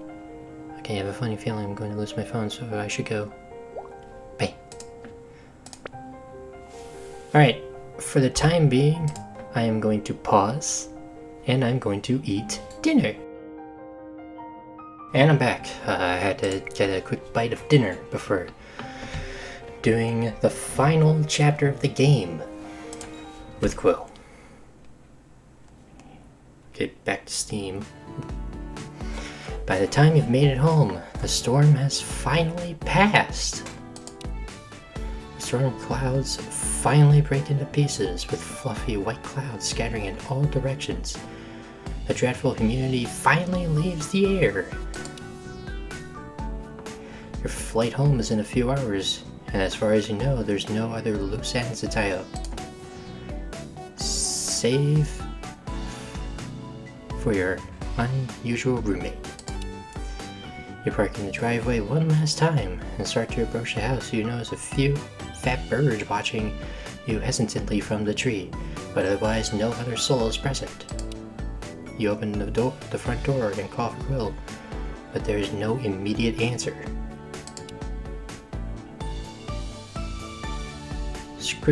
Searching upstairs in town, still calling her name. It's only when you get to the kitchen you finally hear her reply through the window. You! Out here! I'm in the garden! Right there. Going out the back door, you enter the garden and immediately spot Quill kneeling over some potted plants. She appears to be giving them a pep talk. Now I know that sometimes I like to chew on you guys before you're ready. I have apologized for this in the past, but it's an ongoing issue, and the apology deserves renewal. So I just want all of you to know that I will try my absolute hardest not to nibble on a single bud until you're all feeling better. I know many of you got way too much water and wind, and none of us appreciated the extra thunder this year. So do your best, and I'll keep the back door locked if the temptation is getting too much. That should keep you safe, at least for a little while. Okay, team meeting over. Dismissed. Hello, isn't it a beautiful day? This is my favorite time of year, when no one is trying to kill me. I imagine the lack of thunder and lightning is also a bonus. Oh yes, very true. I used to not be too worried about those things, until they became permanently etched in my psyche as reminders of my friend's murder. I imagine it'll take at least a few months to get over that sort of thing. So now that everything is back to normal, are you going to stay? Or are you going back to where you came from? I would like to put in a kitty vote for you to stay, but I'm perfectly happy if you'd rather go back to your own litter box.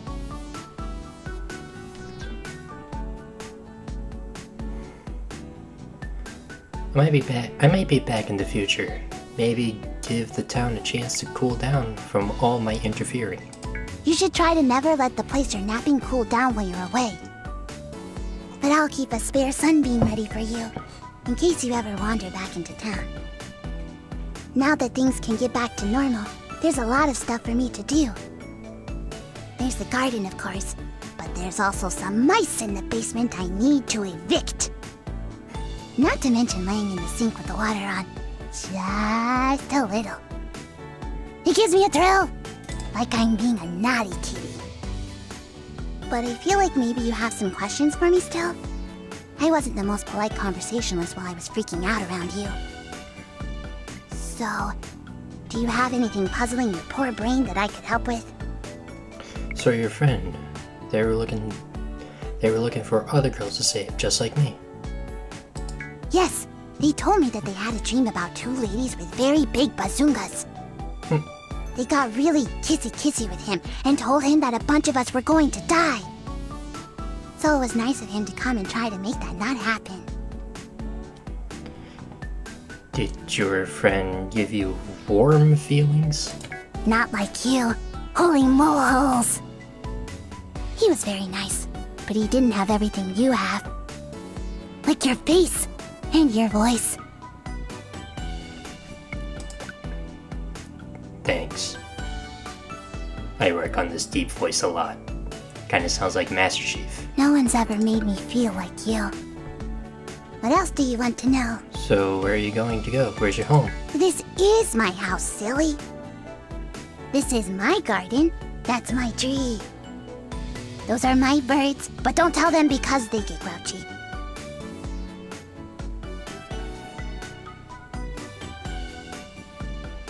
So when I found you the first week I was here. Yes, when I got scared in the alley, I ran home as quickly as I could. I'm sorry if I fibbed about it. I had to be sure that you were nice to kitties. I also needed to stop being scared. And we did it!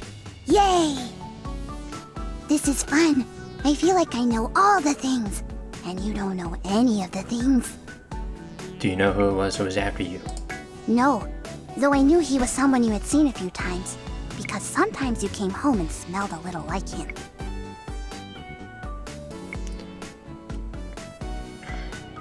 It might have been easier if you could have given me that information at the beginning. Yeah, I agree. What else do you want to know? Just one more question. Are you absolutely sure you're a kitty? Very sure. Okay. Well, thank you for saving me again. It was very kind of you. I dub thee friend of all kitties from now until the end of your 9 lives. Yay! Yay. How much longer do you have until you leave? My flight's in a couple hours. Why? I just had a question for you. I just want to know if...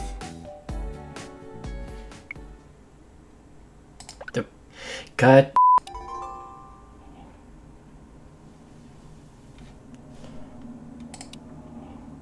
At last you make your way to your car. Quill waves at you from the window, as does Suck. You wave back one last time and then drive away.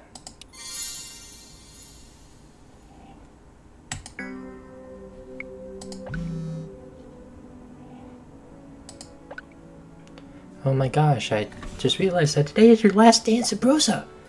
I have so much to say to you, so many things I need to know. I need you to know. Speedrun!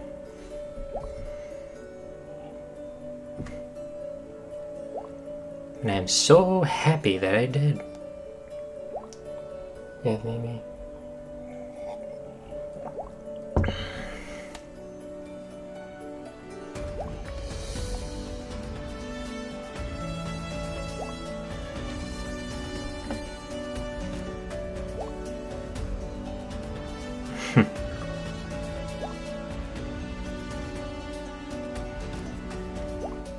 Take care and please give me your digital deeds.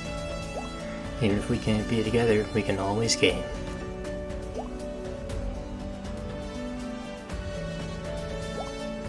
All the best. Love me. Oh my, I just looked at the calendar. I didn't notice today is the day you're leaving. I just need to tell you some things before you go. And I refuse to let what my brother did to define my feelings for you. I never thought in 1,000 years I would have met someone as amazing as you. You made me feel things I've never felt.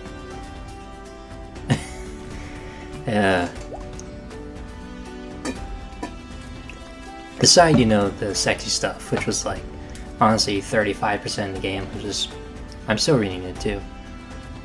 This playthrough was fantastic.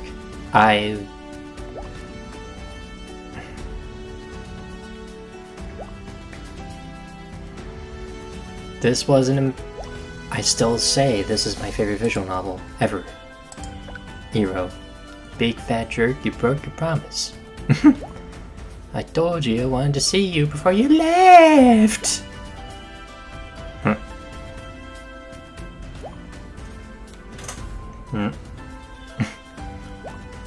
Well, I guess this'll just have to do.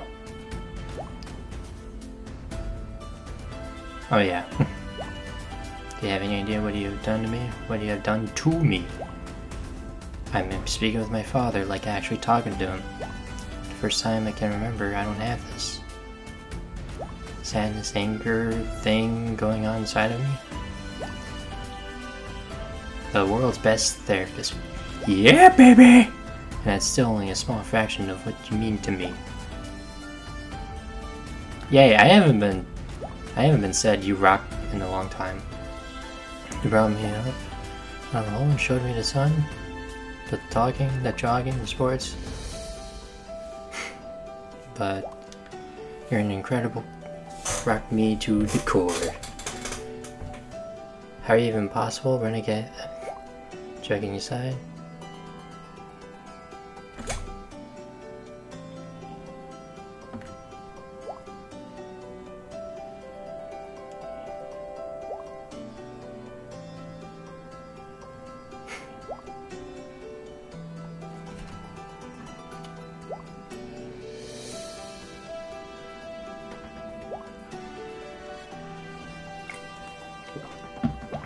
With love and affection, Hero. Yes! Kissy! We're leaving without saying a proper goodbye? Oh yeah.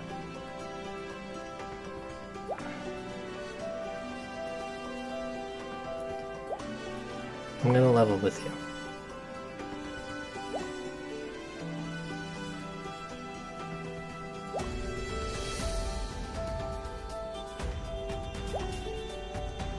The way your eyes lit up every time I saw you.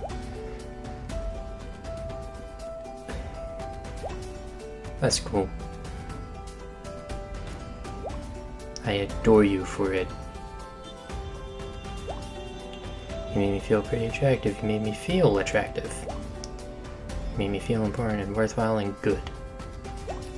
Plus, you're a hell of a lover. Jesus, Lou, let me tell you those things. Oh. Great, you're beautiful, you're strong, and swift and brave. And you helped me feel that way about myself. Plus, you saved my life a couple of times over, so that's cool. I hope we can stay in touch. We'll stay in touch. I really wish we could say goodbye properly. But if you're ever out this way again, look me up. Hey! Hey! She's Cassie doing the right thing after all these years! Big, lovable idiot. Ciao. Well, ciao. I found my phone, so I can say goodbye too. Thanks for all the tuna, and for petting me, and for all the stuff. It's a butt plug, but okay. Can't believe I said that out loud, but I hope we can see each other again someday. Maybe I'll help you become a kitty. That's all. Kitty love. Bye. You. The end of all things. I suspect that one of us, however, shall have to pay the bill. So why don't you come to my office and we'll settle this. But I warn you, Thelema has always been near to my heart. Now hurry, there's still so much pain I can cause you. I know who you're destined are. I look forward to seeing you. Ladies and gentlemen, let's go after him. You drive to the landmark parking lot, nearly hydroplaning on the painted concrete, and screech into a spot of a reckless angle. There are no other cars in the lot. All the buildings appear to be closed down still due to the storm. You jump out of your car. Though the storm has passed from the coast, you nonetheless hear a distant roll of thunder further inland, as though to say the danger is not completely over yet.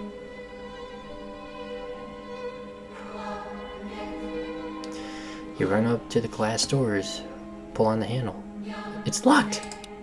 Just then you hear a voice coming over the speaker system above you. You immediately see a security camera appearing.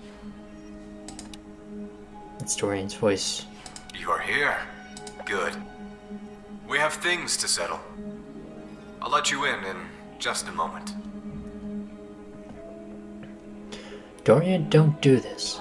Just calm down and turn yourself in. I think we both know where this is going. We two racing towards destiny. I know why you're here.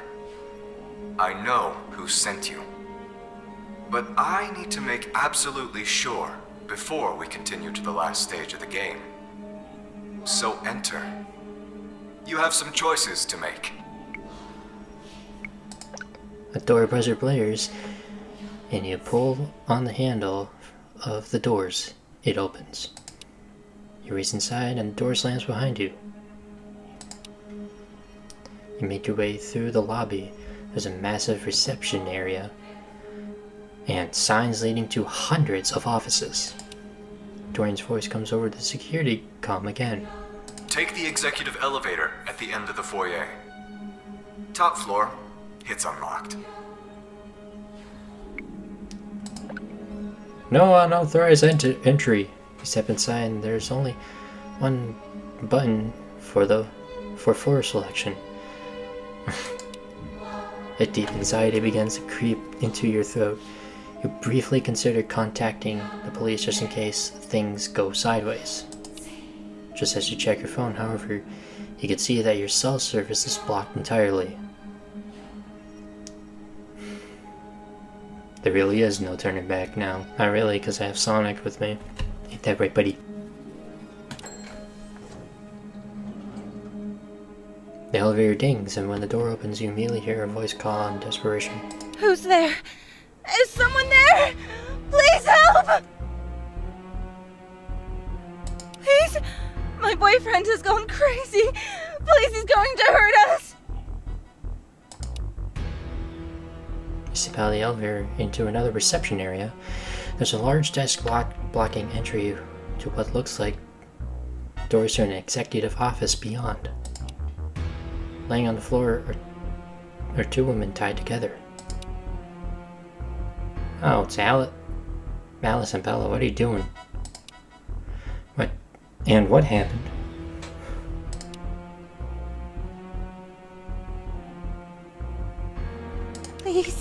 Please help us. He tied us up. He's going to hurt us.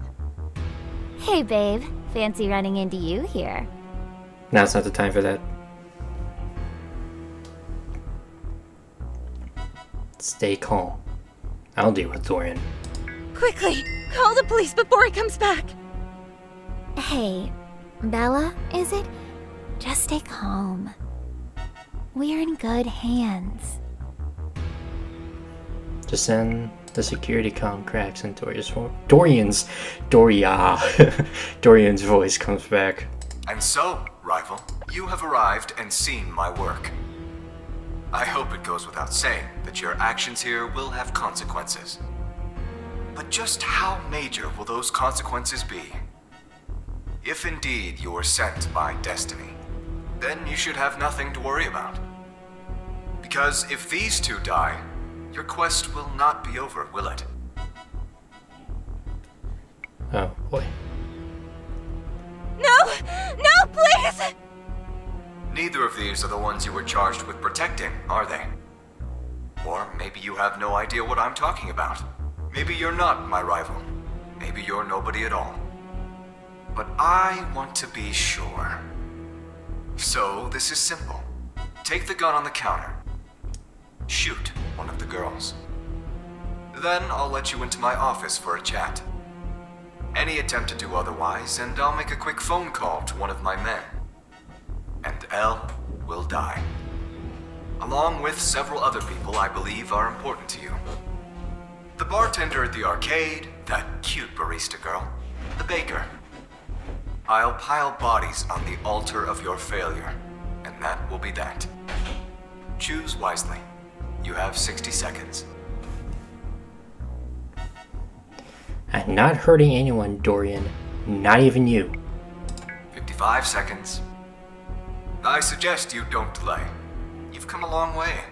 It's a long road back here. Dorian, we've both been manipulated. I know you want revenge. Take me if you want. But leave these two out of it!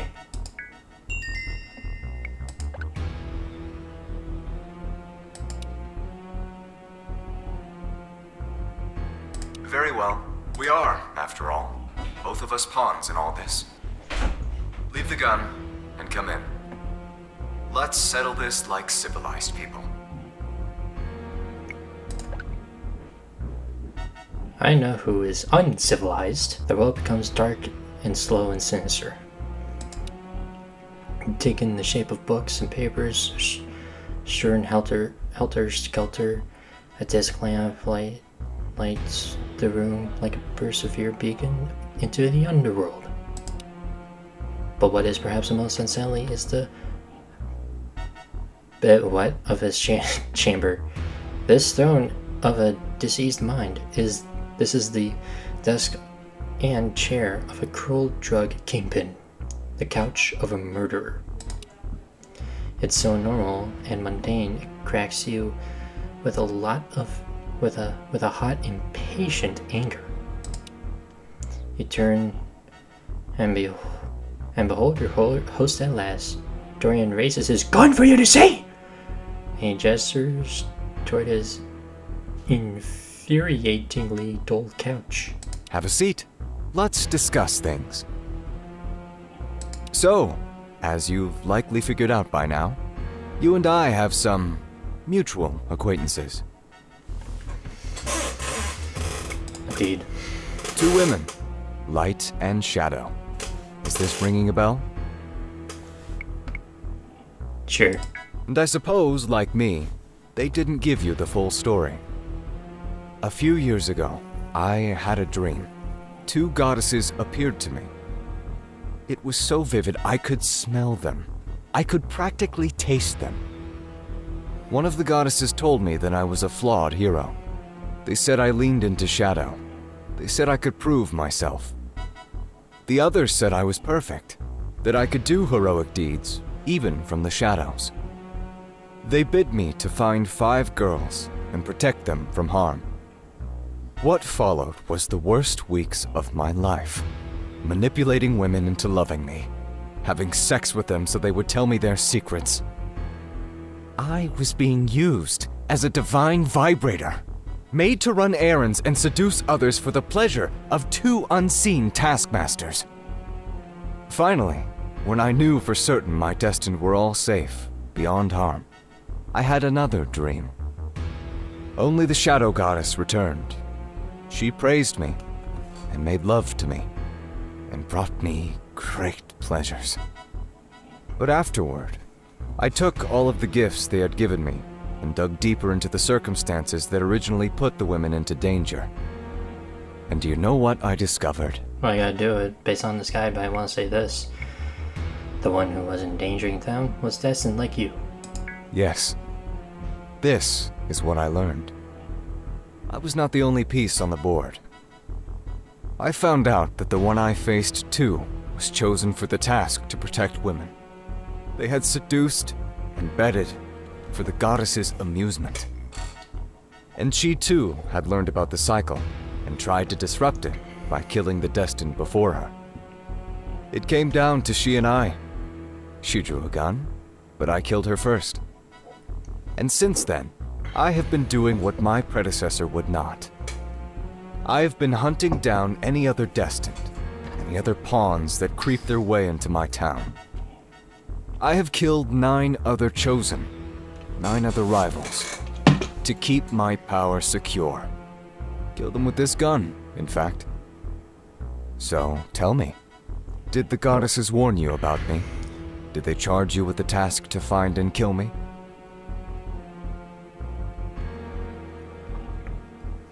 This could have been a lot more fun. No. More fun? Yes, I think I see what you mean. What, I wonder, would become of us joining together? What if we stopped playing their game and made our own? What would they say if we worked together? Would they find similar voyeuristic delight if you and I were to make love? To flout their perversion in their own faces? It is too bad. A shame, really. Maybe we could have formed our own little divine duo. Alas, we can't know. The fact of the matter is, I have killed many rivals. I shot the last one through the head but a few weeks ago. I've been looking for his silly cat girlfriend, in case she was one of his destined, or one for the next. And now, here you are, a new rival, arriving much faster than the ones before. The goddesses must be growing desperate. Well, the game is back in their court. Thank you.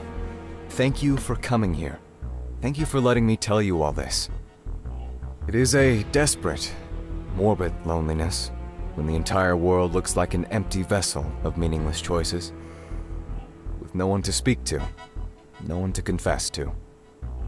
For that, you'll always have my undying gratitude.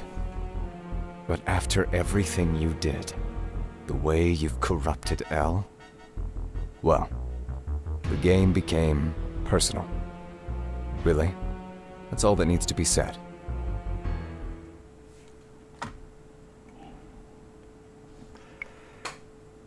Do it! Dorian's desk is a monster piece of furniture.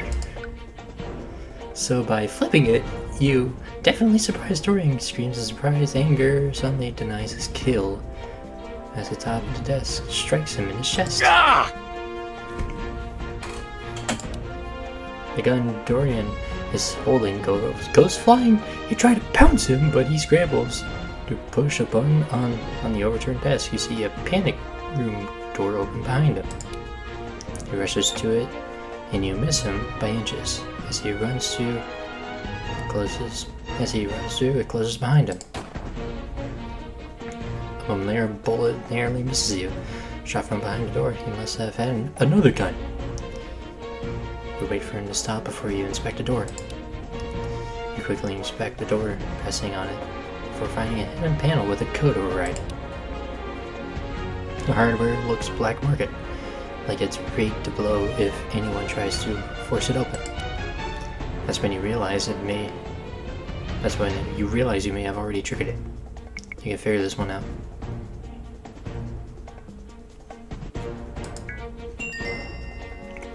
Despite having never seen equipment like this before, you manage to disconnect the ordnance and open the hatch. You rush into the panic door as quickly as you can. You catch up with Dorian as he's standing outside of a Secret Service elevator.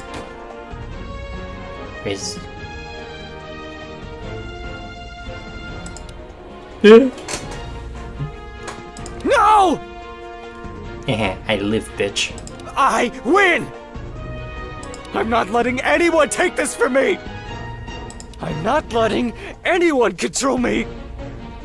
I'm not giving in!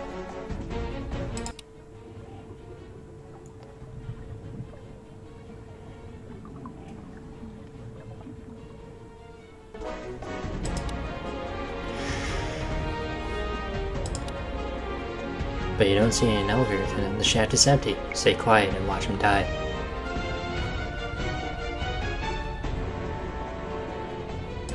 Don't you dare follow me!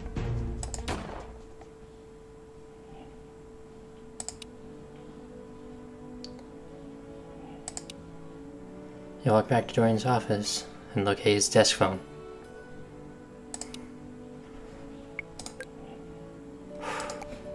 You phone the police and let them know Dorian Reed is dead! Within a short while, police are swarming the building. They bring you downtown for questioning. Alright, well, after being grilled by two uninformed officers for a short time, they receive a message to leave. Ifumi comes in right after. Quite the mess you made, huh?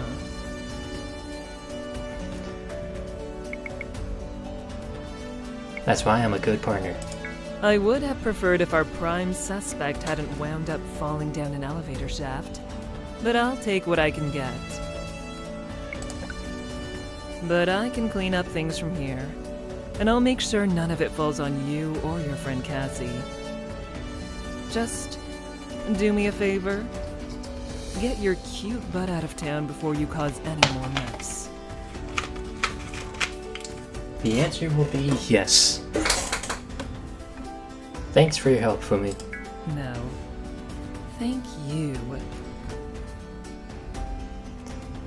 And leaves. The cop shows you out. By the time you're back on the street, it's hours later.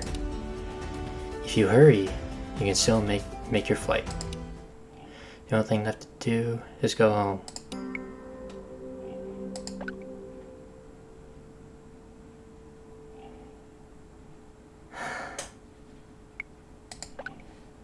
Ladies and gentlemen,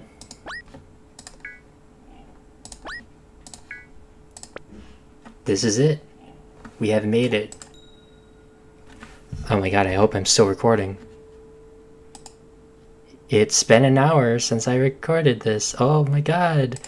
It has finally worked! You drive a rental car back to the dealership. After all of your adventures, it feels a bit like saying goodbye to a friend.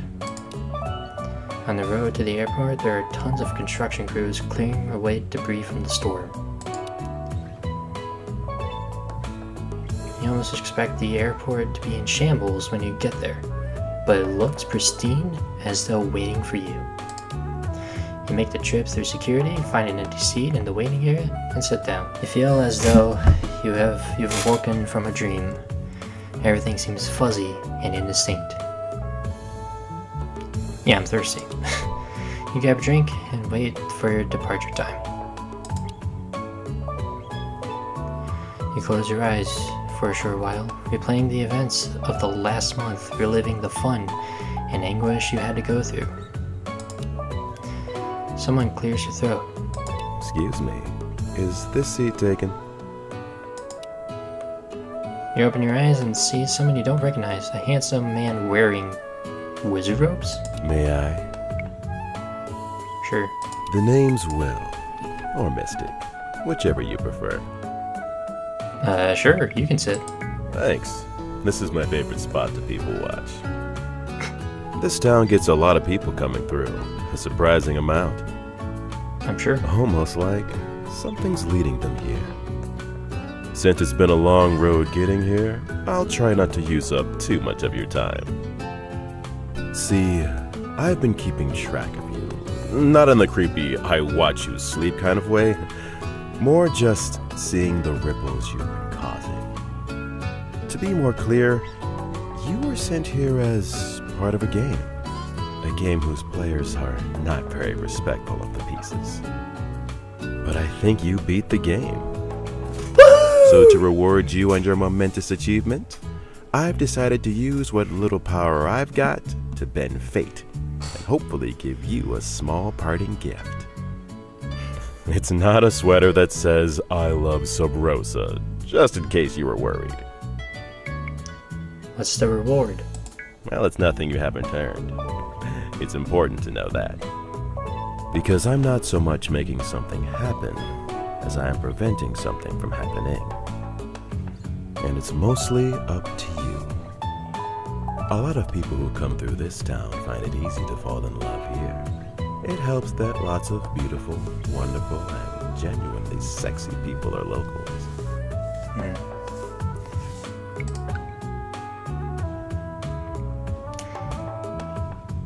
Present company included, of course. But after they leave, they often find it equally easy to forget. Forget about the connections they made, forget about the love they found. If you'd like, I can make sure someone doesn't forget. If you feel like there's someone here who, above all else, you just can't say goodbye to, I can help you take their piece off the board. They won't forget, and neither will you. You mean I can choose someone to stay with me? Well, they gotta choose you too. But yeah, that's the deal. So, if you had to choose, who would it be? My guess? Probably the gamer girl. Or the sleepy girl.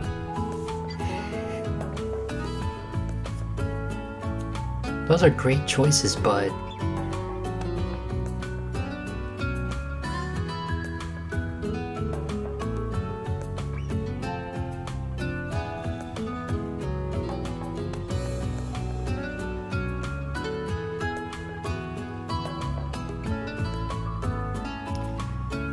I don't know. I would choose someone else. No, I never was very good at guessing. So, is it the mean girl or the girl with the sports bike?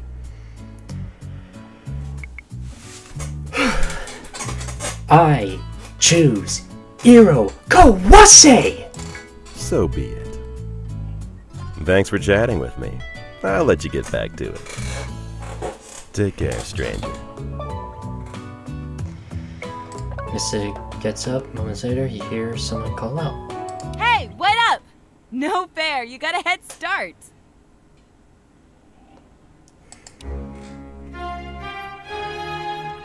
You turn to see Iro jogging toward you with her usual exquisite posture and running form. Hey, hot stuff. Bet you thought you could get away from me, but I haven't even broken a sweat yet.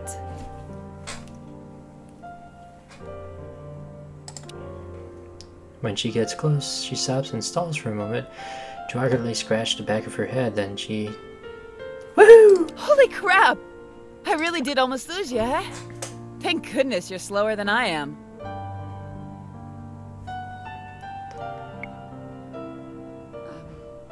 Hey. I only pretend to be slow to make you feel better.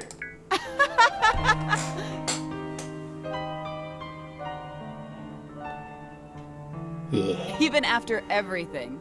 You're a smartass. That's good. I'm glad you're consistent. So hey, listen. I've got some stuff I need to unpack here.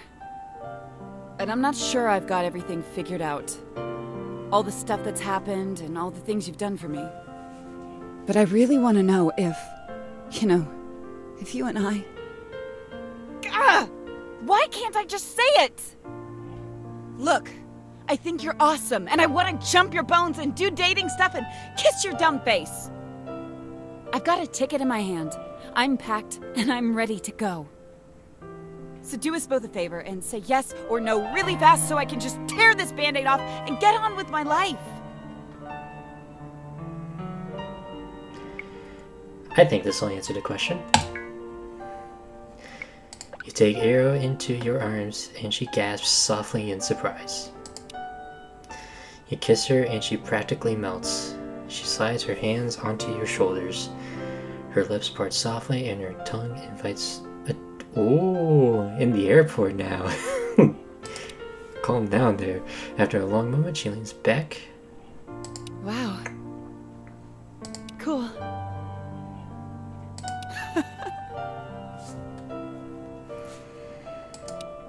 The two of you stand there holding each other for a moment of pure perfection.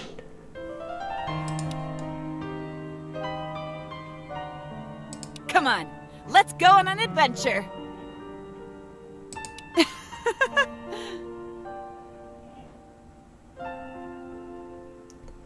She insists you take the window seat and steals your complimentary peanuts, saying she needs a protein. Okay. An hour after takeoff, she falls asleep, curled up against her shoulder. It's not long after that you do as well. And ladies and gentlemen, that is the end of Elliott's and Sonic's Hush Hush Adventures. And before I go, before I say the last thing, before I fully end this playthrough, thank you everyone for the 2 years I spent doing this playthrough, from being really excited for this and actually doing videos on this throughout the later part of 2022, and then throughout 2023. I was, up until the last part of it, I didn't really make videos, and then I just kind of stopped. And then February I uploaded a video, then didn't do that, and then May I uploaded a video. Now in July, and well, not July, but I recorded episode 16 in July, then uploaded in August. Day after I uploaded episode 16, I recorded episode 17. A day after episode 17 got uploaded, I think a day after I recorded it, I started doing the first session for this. It was only a half hour long. Then I did spend an hour on this, and now it is finally over and done with. I can go on the rest of my life saying I completed Hush Hush for the support, my full and loving support for Sad Panda Studios. I am very, very happy to be a part of this community. It's so awesome, and I can't wait to see what the future holds for this channel. But there's something happening in America this year, so who knows? I don't know what kind of future this channel will hold because of it, so just gotta wait and see. But aside of me saying what's happening here in North America, Elliott's story has fully ended, and there will be some more expanded story explanations, mostly on my Instagram now, so go ahead and follow me over there. I would like to thank Shiogogo one last time for being part of the home stretch. I want to thank every one of you who has watched every single video of this playthrough, and I want to thank everyone for watching this video. And I want to thank everybody who watched the Honey Pop 2 playthrough I did 2 years ago. It was awesome. That's what started Elliott's whole story, and that's what started my whole channel.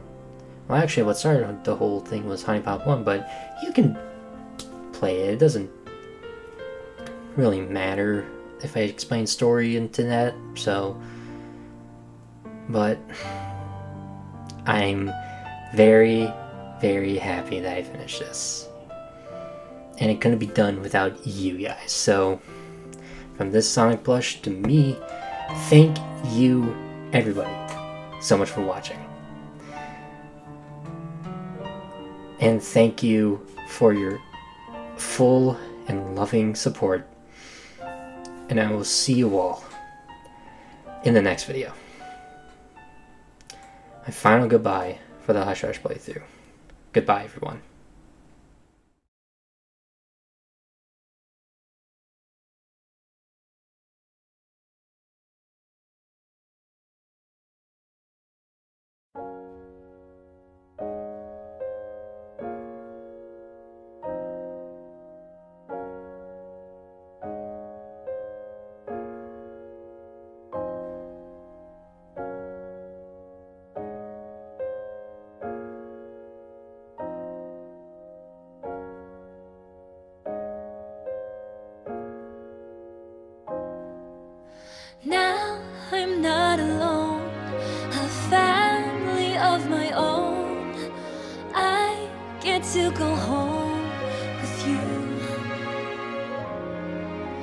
Feelings deep inside come flowing from my eyes. I get to go home with you. All the lights up in the sky, all the times that I spent by your side taught me love and taught me pain, things that I could never have explained. Now I'm not alone, a family of my own. I get to go home with you. Feelings deep inside come flowing from my eyes. I get to go home with you. Watching you go through all that you do, I never knew until I felt it too. But now I know that love is beautiful. There's so much more that I want to find out with you. Now I'm not alone, a family of my own. I get to go home with you. Feelings deep inside come flowing from my eyes. I get to go home with you. Memories I'll always remember, sceneries I've yet to discover. Would it be too much if I asked to stay forever? Everything feels warmer and safer. Anything we can get through together now that I'm with you.